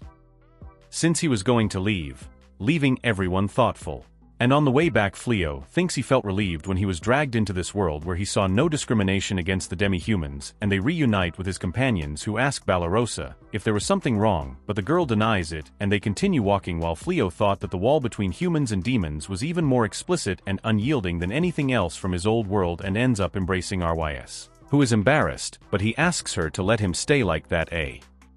little longer, making her realize that he was not okay. But in the meantime the former hero and his servant climb the hole, and the girl can't get up and ends up making the hero fall again. Balarosa praises RYS's food that has been evolving thanks to her teacher, who was so happy to know that she conquered her husband, who taught her a perfect dish for the family that the children would love. But they are interrupted by someone knocking on the door, and when Fleo opens it he comes across the first princess and is curious about why she is there. After all, he had already refused her request for become the great hero, and she asks for forgiveness for coming without telling them. But she needed to apologize to him again, or rather to the great hero candidate, Banaza, leaving Fleo and RYS surprised. And then Balarosa pours tea to the princess, who thanks her and asks the girls to let her have a private conversation with Fleo, since she had a very important matter to discuss with him, which RYS refuses, since she knew how the kingdom had treated her husband and so would not leave her alone with him. But Fleo decides to listen to her on the condition that his wife stays with them, and affairs she didn't accept it should leave, leaving RYS all silly, while the princess accepted her condition. And as soon as the knights retreat, the princess kneels before Fleo and once again apologizes to Banaza for the various injustices that the kingdom has committed against him, especially for the spells they cast in his magic bag, in addition to his banishment to the Forest de la Visa. But Fleo asks her to raise her head, and in addition it was no longer Banaza, but a simple merchant named Fleo, so it didn't matter how many times she apologizes since she had nothing he can do, and asks her to get straight to the point since a princess wouldn't come just to apologize to him, and the princess says he was right and pulls out a map with the location of Clyrode's army, leaving Fleo curious about why she shows it. Elizabeth explains that the mages of the kingdom had not yet recovered from the purification spell they cast around the city, and that it was about to disappear, and when that happened the demonic army would attack them again, and for this reason they had no choice but to take advantage of the geographical advantage they had to position the troops, which left some cities unprotected, and so she wanted to ask for their help to protect them, making RYS angry when she considers something extremely selfish, especially because of what they had made her husband go through, to now involve a man who hates fighting in a war. And the princess reveals that the king was bedridden since the day of purification, but would soon wake up, and she believed that he would send troops after Fleo for having links with demons, making RYS question if this would be a threat. What the princess, she denies it and explains that since she still had the authority to act in the king's place, she could do some things like hold him responsible for the defamation of the true great hero and the appointment of the false hero, which would make the king abdicate his throne, but for that she would need the help of Fleo, since the king protected the kingdom from various dangers, but failed to offer help to the weak and abandoned them, and so she wanted to succeed to the throne to save everyone, but to do so it would be necessary to demonstrate the same level of authority that the king possessed, making RYS think that she just wanted to use her husband to establish herself as ruler. But Fleo asks her to calm down and says that she just wanted a guarantee that he would not join the Demon King's forces. After all, he shared extremely confidential information, making RYS curious. Then Fleo questions why she would share such valuable information. If he had a connection with the demons, then it would surely be to make him protect a region that was not involved in the war, making RYS realize that this would be to hide him, which he confirms, since the princess never counted him as part of the kingdom's combat forces in the war, and the princess confesses that she really did not wish for any land to be abandoned. And Fleo asks if she didn't think he could share this information with the demons, and She asks him to consider this as the greatest proof of trust she had in him and goes back to asking for his help, leaving Fleo thoughtful. And meanwhile the hero and his servant were hiding in the city, and the girl admits that she was hungry as well as exhausted, and the hero says that they needed to outwit the pursuers since soon he would be the great hero again, and gives her some cookies, who gets emotional. After all, they had little food. But the hero doesn't care about that, and admits that he was surprised that she is still following him, and Tsuya says that even after all, it would have been easier for him to escape without her. Slowing him down, leaving the hero embarrassed. But a spider interrupts them and traps them in its web, and the demon who helps the Demon King's brother is happy with the offerings he found. But that night Rys lays down with Fleo, and asks him if he was thinking about what the princess had asked for, and Fleo confirms, and admits that even though he hates the idea of fighting, he couldn't sit around doing nothing, while he knew that there were cities suffering, and was wondering what he should do in this world, which he had already decided, since if they have a child together, he wanted the child. He couldn't live happily together with human and demonic children, and although it wasn't easy, he wanted to create a free world for her, and Rys tells him that she knew he was capable of doing the things that others considered impossible, and although he didn't have much he could do, she would help him, making Fleo happy. And the next day a child is attacked by the demonic army, but Fleo with a wolf mask and Rys in his wolf form save her, and Fleo erects a barrier, while telling the girl to run away, and Rys comments that he had said he would help him, but asks if he was sure it was a good idea to take such a tedious job without a reward, and Fleo replies that if he accepted a reward it would mean that he sided with the humans for money, which he lost when he heard the princess's request, leaving Rys terrified. Because if he had lost, it meant that he was going to marry the princess, and wonders what he should do, since they had other demonic races that took several wives, although Fleo tries to deny it insistently. But a demon interrupts them and questions what a wolf did next to a human, and Fleo replies that they were the city guards, and if they agreed to withdraw they would let them go, but if they intended to continue the attack he would have no mercy, and the demons question how a petty human dared to underestimate them, and Fleo replies that he wasn't underestimating them, and was just saying that it would be a waste of energy on both sides, and Rys says that anyway they couldn't even break the barrier. And they end up being surprised by a Cyclops who was determined to break it, and Rys says that within the Demon King's army, there was no other race that possessed more strength than them, and this one in particular served Uagard. The younger brother of Gozel and Cyclopes begins to say that the wolves were nothing more than a cowardly race, that they had a pathetic leader who was eliminated despite calling himself one of the four hellish, making Rys angry, and asks her husband to let her take care of him, since even if her brother was defeated, he couldn't look down on the Lupins, who were a race that valued military might above all else, and as a younger sister, she couldn't sit still and ignore such an insult, and would show this arrogant being how different they were in terms of strength. And even though he didn't think it would be anything good, Fleo agrees since it was important to her, but asks her not to take the life of the Cyclops, what Rys already knew. And so the two start the combat, and Rys uses her agility to land several blows on the Cyclops that she considers her weak attacks, and Rys agrees since her meat armor was very resistant. So it took a little more effort to avoid eliminating him, but thanks to her husband, she learned a thing called moderation, and uses a jump spell to then switch positions with the Cyclops, who throws her slap against her, who switches positions, again making the monster's weapon hit himself, and then Rys throws several trees at him with her gravity magic to pin him to the ground, and asks if he wanted to continue, and the monster complains that she fought with the same insolent methods as humans, and Rys replies that this insolence was the only reason for him to stay alive, leaving the Cyclops angry, and so he orders the other demons to finish her off. But Fleo traps them with his magic. After all, the fight had already been defined, and heals the Cyclops, who questions what he intended with this, and Fleo replies that he had already told them to retreat, and although he could send them to the Delavisa forest with a teleportation magic, he was sure that they would come back soon, and so he wanted them to go of their own free will, making Cyclopes curious about who he would be, and Fleo replies that he was just a human who befriended this demon and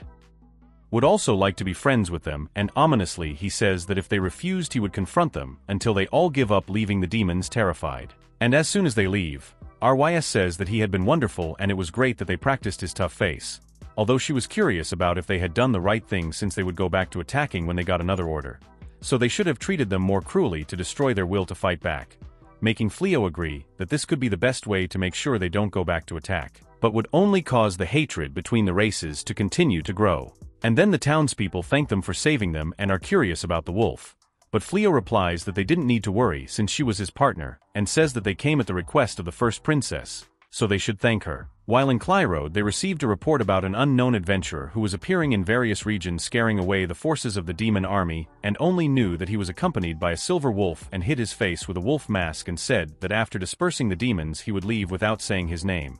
leaving the advisor surprised that he left without demanding a reward, which the guard confirms, and in addition, he also said that the first princess had sent him, leaving the two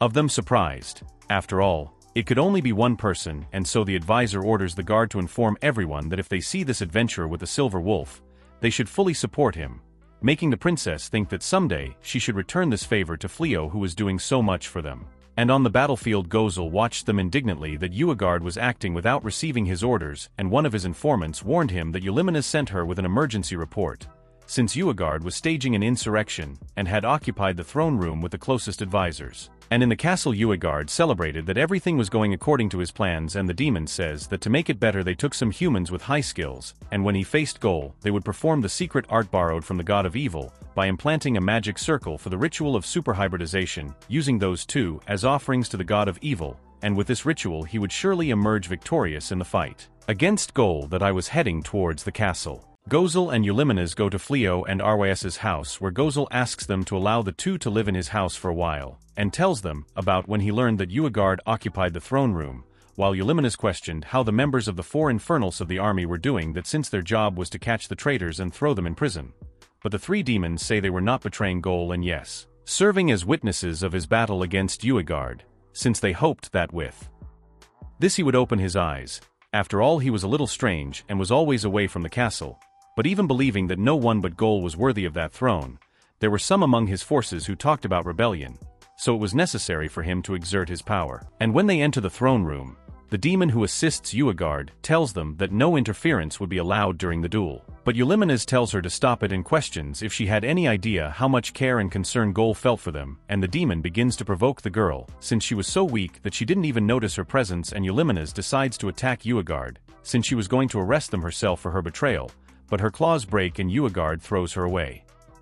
with a punch since she was too weak. Eulimenes even tries to use a trick with the claw that was left on the ground, but the demon stops her, and when she was going to attack Eulimenes, Greenel arrives with Gol, who asks her to take care of Eulimenes, and Uegard says that he was tired of waiting for him and challenges him to a duel for the throne of the Demon King, while the former great hero was desperate to escape. But Gol tells Uegard that he had no intention of getting involved in a fight, and Uegard replies that even his subordinates agreed to the duel, since they thought he had become a coward, too much to remain at the top of the demon race on account of his foolish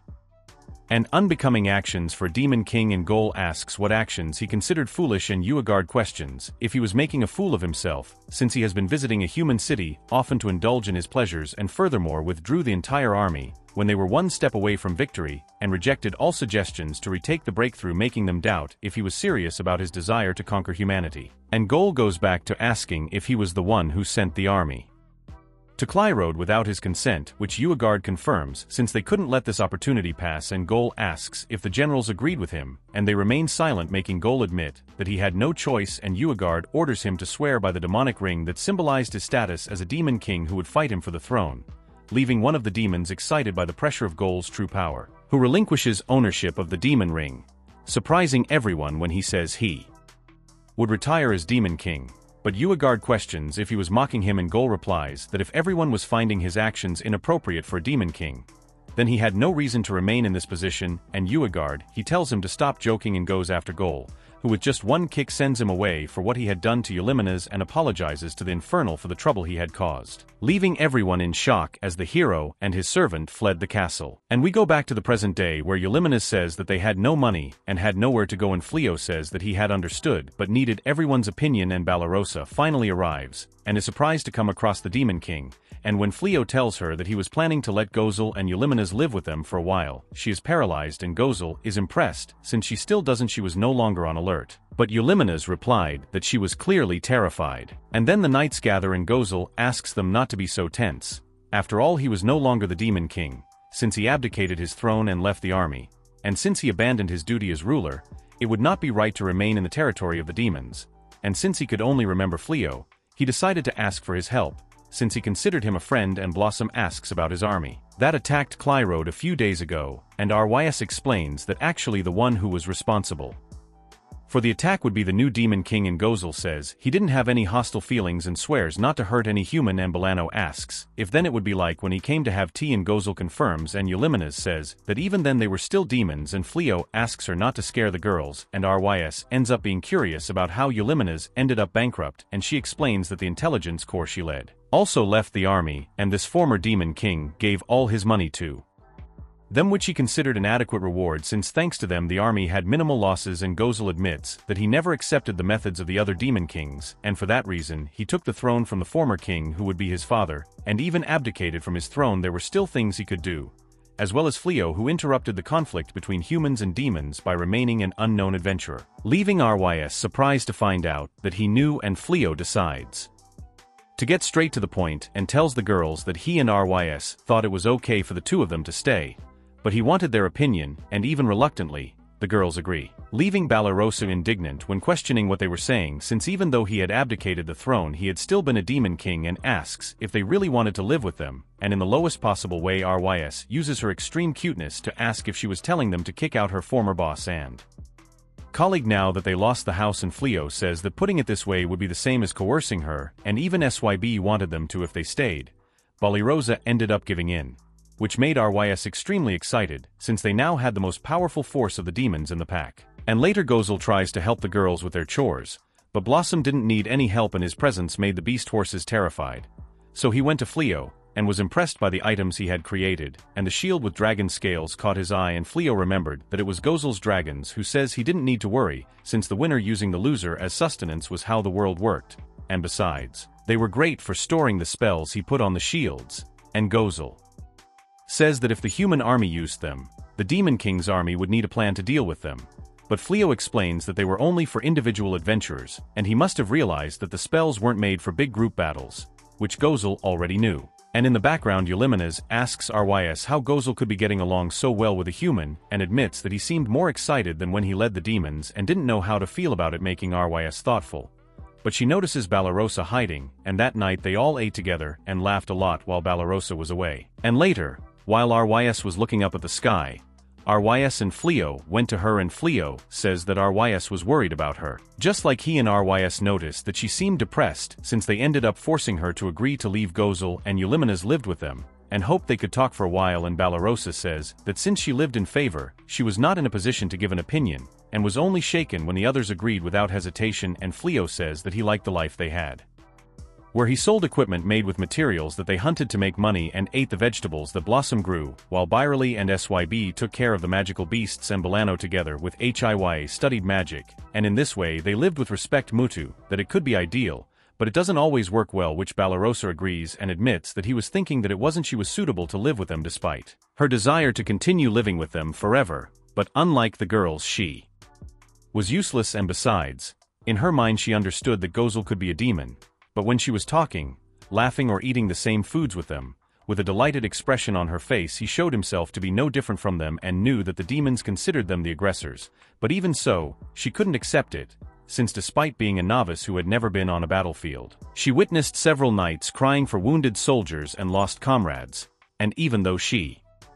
knew that this man who stopped being a Demon King was not evil, she didn't know if she could live and laugh under the same roof as him, which Fleo considered natural to feel, since she was sure that all the humans of the world rejected demons to a certain extent, although some hate them more than others, and besides, he believed that the two of them didn't come just out of necessity, which Rys agreed with, since they intended to keep an eye on this house. After all, she had her husband, HIYA, and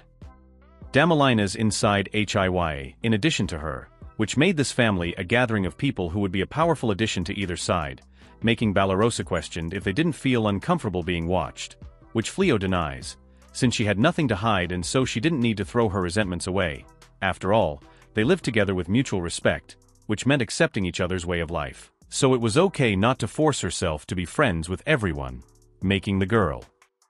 thoughtful, and Rys confesses that she was curious, since she rejected the king demon. But that's okay when it came to her, who was part of the Demon King's army, and in fact at first she planned to feed her soldiers, with the knights leaving Balarosa, surprised since he couldn't think about it after having seen her in a vulnerable state so many times, so he couldn't see her as an enemy that he should hate, making Fleo laugh, while Rys said that earlier she said that it was useless, what it was a lie.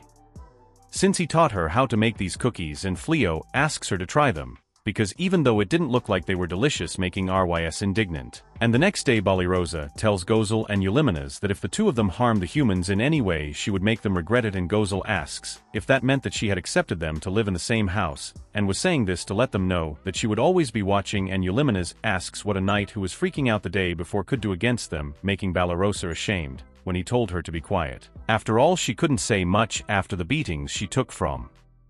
Fleo, leaving the girl indignant while Gozel laughed. But he goes to Balirosa and thanks her for accepting them, and Balirosa says that he would only take her hand after determining that the two were worthy of his trust, and goes out on the hunt along with Syb, while Fleo watches everything. But in the demonic realm, the former great hero fled the territory with some jewels he had borrowed from the demon treasury, so that he can sell in the city to have a good life and be able to take a hot shower, which makes his servant excited, despite reminding him that they were still being sought, and so the hero planned to flee Clyrode while a source of militium chased them. Uagard was in disbelief that the humans were managing to stop the army's advance to Clyrode with traps, which was never a problem for them. So he decides to crush them with a gigantic army, arousing Fufin's curiosity about where they were going to get such a large army, and the Demon King punches the demon. After all, this was his job, and when Uagard withdraws, one of the generals comments that he was not surprised by the commander, who he only knows how to advance while losing, and remembers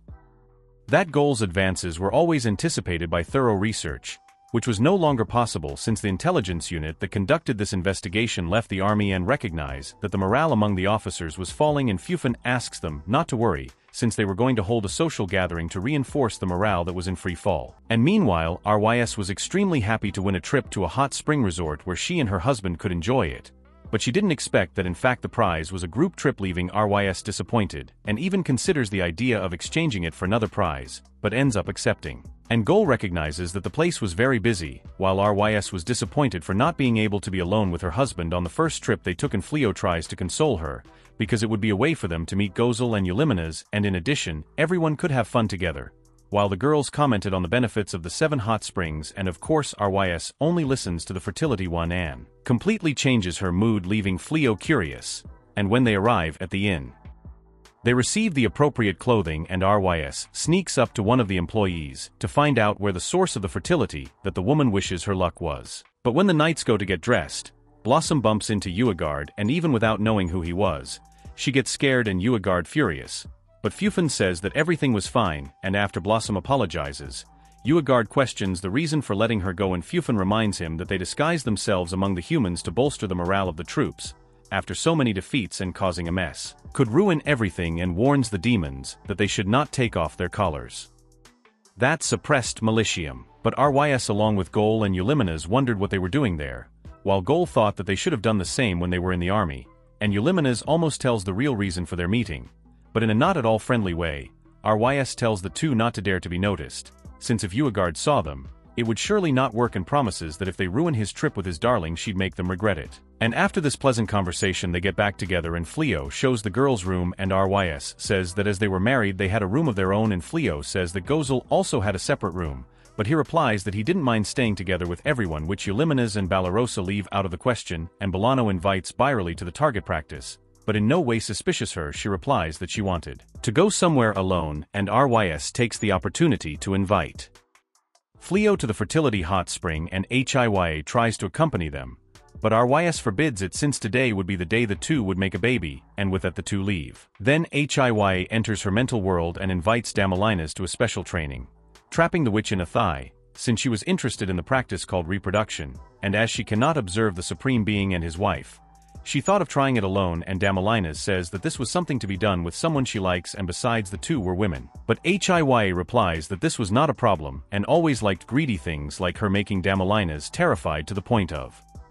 expelling Hiya from her own mental world. After all, consent was required for such an act, making her wonder how she would make her accept it. And we go back to Fleo and Rys, who asks his darling that after the bath he gives her a lot of loving attention, and even pulls him into the female bath, leaving Fleo embarrassed. But they end up in separate baths, and Rys starts talking to Fleo, who is happy that they are close and remembers that they have not yet gone on their honeymoon, and so suggests that they plan a trip alone, leaving Rys excited, and confesses that she was disappointed that they were not in the same bath, and talking to him this way it even seemed like they were doing something hidden, which was exciting, making Fleo embarrassed, and so she decides to get out of the bath. And as for Byerly, she was hidden to the Museum of Adult Pleasures, but she didn't count on that Hiya was also there, since she was curious about adult toys, in addition to her curiosity about how to get her partner's acceptance, so she pulls Byerly into the museum, which makes both of them very excited. And meanwhile Blossom advised Balarosa to stop casting fervent glances at Gozel, and if she was interested she should go to him, but Balarosa replies that she was just keeping an eye on the two of them, and Blossom asks if Gozel was having fun, and he admits that it was great to see them in a more relaxed environment, and Balarosa was charmingly beautiful in that outfit, making the girl embarrassed, and Eulimenes tells him to stop looking at her. After all, it was the Demon King, so he needed to have composure, and Blossom suggests they stop it and start drinking. So Gozel goes over to the girls. While the demon said that the human food was terrible despite being very excited eating and drinking, unlike the infernals who praise the food. But Uagard sends someone to provide some entertainment, and Fufin starts dancing. But Uagard sends the girl away, so two demons start hitting each other, making the demons laugh at the fight that started, and one of the demons ends up dropping his necklace, which releases a little of Militium. And outside, the hero and his servant were celebrating that they had fled the demonic territory, and the hero takes one of the crystals he took from the demon treasure, and gets excited, since when they sell it they would receive a large amount of money. But the hero feels a strong pain and drops the crystal that was accumulating Militium, and they are surprised by the fight of the demons, while Fufin questioned what they were doing, leaving the hero's servant in shock upon noticing the presence of the demons. But the crystal sticks to the hero's chest, and Fufin recognizes the two as the hero was taken by the crystal and transforms into a creature of Militium, leaving his servant desperate to be repeating herself. But in the meantime Balirosa asked if Eulimenes wanted Gozel to be the Demon King again, which she confirms. After all, the demon society was composed of meritocracy, and even among those with the greatest power, no one compared to Gozel, who always imprisoned for the good of the demons and therefore should not assume a human form, being erased after giving up his nobility and greatness, making Balarosa smile when he said that this was the reason why she calls him by his name, leaving Eulimenes indignant, and Balarosa starts to talk that since they got together and she noticed that she just calls him the former Demon King or something, which made her look like a sulky child and thought that she was always very him, despite having left the army to accompany him. But now she can realize that in fact Eulimenes loved him, leaving the embarrassed girl. But they end up being surprised by the gigantic being attacking the inn. But Fleo manages to save a woman who was almost injured, and since he couldn't move or the building would collapse, he asks Rys to find out what was going on, and is embarrassed when the girl jumps out without clothes and tells her to put something on. And the knights notice that Fleo managed to stop the collapse and wonder what that mass would be, and Gozel explains that it was a concentrated mass of Militium, making Balarosa question if this meant that there were demons in the place, and Eulimenes replies that they saw Uagard, the current Demon King, with his subordinates, and it would surely be their thing. And when using her ability she notices a magical jewel that absorbed and amplified the Militium, which increased the magical power of the demons, but in the hands of a human she got out of control, and Balarosa doesn't care what it would be since they needed to leave everyone in the inn safely, and Eulimenes advises them to take shelter, and Gozel says that he was sure that Fleo could handle it, but Balarosa tells him to stop being ridiculous and questions if he intended to leave all the work to Fleo, who already he had been trapped for a long time between humans and demons, which caused great problems for him. But even so, he continued to use his powers to bring peace to everyone, so they could not expect him to handle everything. And although they were not strong, they were still by his side because they wanted to be useful and would do everything they could to help him. And after withdrawing, Eulimenes calls them idiots for not considering their own skill levels, which makes Gozel smile when he realizes that Fleo didn't keep them around just to protect them, and remembers that Rys told them to be discreet. But it seems that it was not the time to hide, and asks if Eulimenes would accompany him in the sermon that would come later, making the girl remember that he never asked her opinion about nothing, and embarrassed, she says that it was shameful for a Demon King to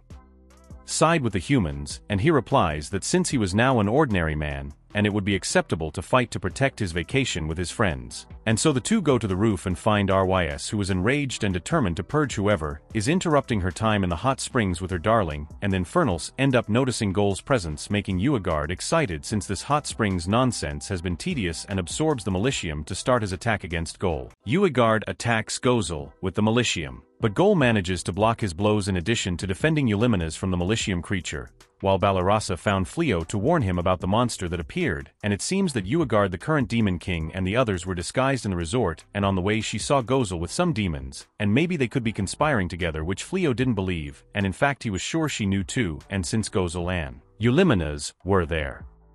He had nothing to worry about and could focus on defending the buildings. And before continuing the final episode, leave that registration to help with our goal of 2,000 subscribers, and by the way, don't forget to like and comment a lot to receive the anime of the new season. But enough of the fuss and let's go to the anime. Uegard tries to attack Gozel, who possessed an impressive power, but Gozel considered his brother's manipulation of Militium to be a problem, so they needed to get the human out of the magic stone urgently, which RYS considered easy, and in her enraged state, she questions how they dared to ruin her trip with her husband and teleports to the hero to get him out of the crystal with a nice punch, making the Militium monster disappear, which leaves the servant of the hero desperate with the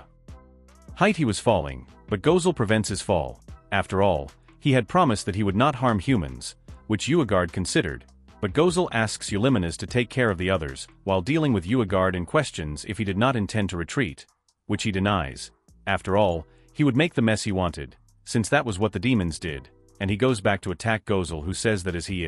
was the demon king, he had to learn to pay attention to his surroundings,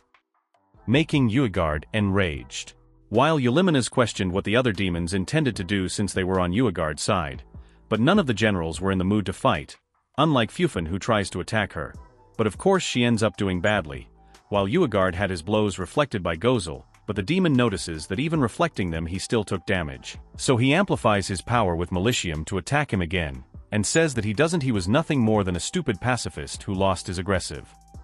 nature and only focused on defense. But Gozel holds Uegard's face and says that he thought he would never have to use this power again and asks for forgiveness from his brother, who goes to the ground without understanding why he can't release the Militium. So Gozel explains that the Militium was the source of the demon's immense physical strength, and for this reason he sealed it temporarily, and at this time it was no different from humans, leaving Uegard indignant for not knowing this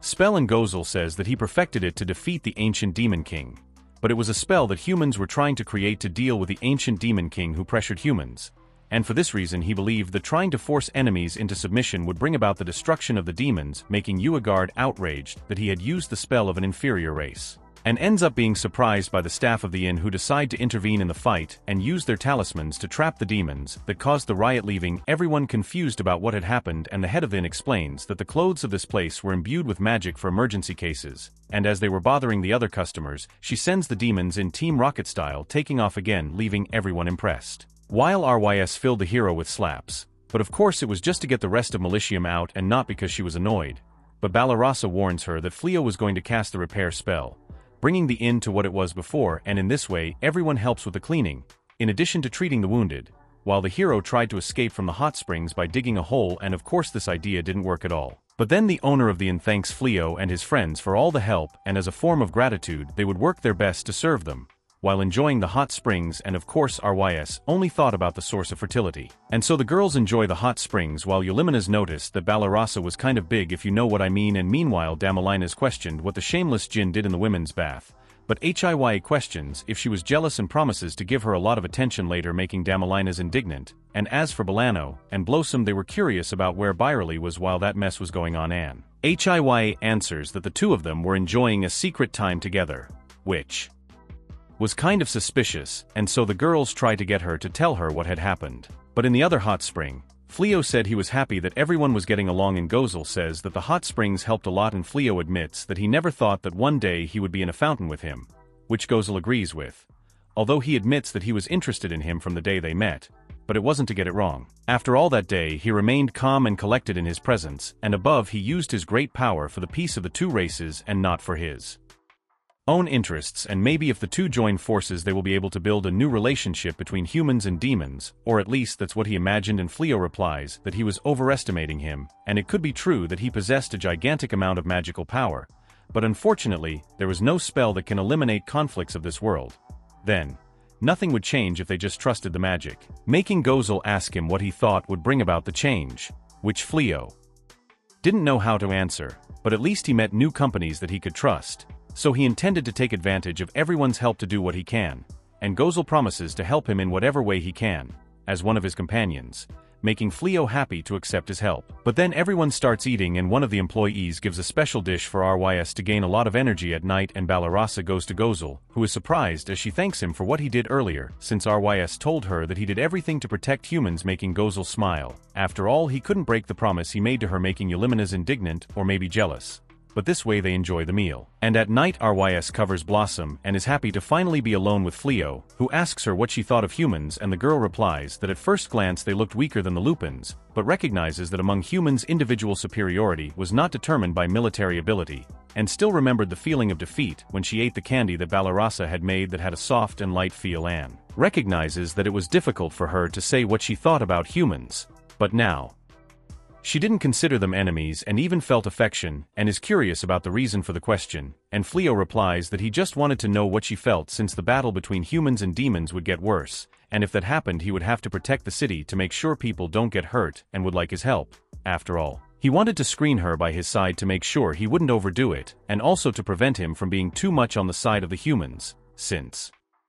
that way they would go through this without making mistakes, making RYS emotional by promising to follow him anywhere. After all, she was his wife, and in addition they had to ensure that their son can live a safe life, and so they kiss, and well, one thing takes another one, and we'll move on to the next day, where everyone recognizes that RYS was in a great mood in addition to his skin being stunning, making the girls realize what had happened, unlike Gozel, who doesn't understand anything. But finally they teleport home and go back to living their normal lives, with Blossom harvesting the vegetables to prepare something tasty for when Bolano returns from her first day as a teacher, and Hiya harvests the magically created vegetables, leaving Blossom impressed that they are still delicious, and even Syb enjoys the new vegetable, while Byerly said that they could count on her and the horses to take the vegetables to the city. And as for Gozel, he was helping Fleo with the creation of items, despite admitting that this was quite complicated, and Eulimenas questions what he was doing and if he intended to open a gun shop, which he thinks is a great idea, leaving the girl outraged. But Balarasa greets them and admits that the armor that Gozel created was very useful,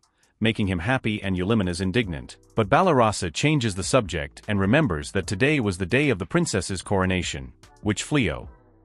confirms, and surely the castle city must have been very agitated, and Balarasa hoped that the demons would not take the opportunity to start an advance, which Gozel thought was impossible. After all, it would take a while for Uegard to regain his powers, so until then the times of peace would last. And after the coronation, the queen asks about her father's whereabouts, which the advisor couldn't find out, since he was sure he ran away when the evil deeds of those who worked behind the scenes were exposed, and the queen admits that even though he was her father, it saddened her, so they should continue the search. After all, she couldn't waste the opportunity that Fleo gave her, so she would rebuild this kingdom at any cost. And about the great hero, he kept fleeing through the holes in the hope of being recognized again, while his servant wept. But that afternoon RYS called everyone to dinner, while Fleo thought that initially he came to this world alone, and all he could do was try to survive. But now he had companions and a new dream, and asks RYS what she thought about selling her homemade sweets, when he opens a store, making the girl excited, and she suggests that they also sell the cakes of Balarasa, and Fleo suggests that they use the vegetables of Blossom in some of them, which RYS considered perfect, since this way they could also sell vegetable lunchboxes, and recognizes that their dream was growing, and so the two enter the house with their large family, or would it be pack? Marking the end of our first season with the questioning in the post-credit about a possible continuation. So leave your like and subscribe, and don't forget to comment and share a lot to continue receiving the videos of the next season. Thank you and see you next time.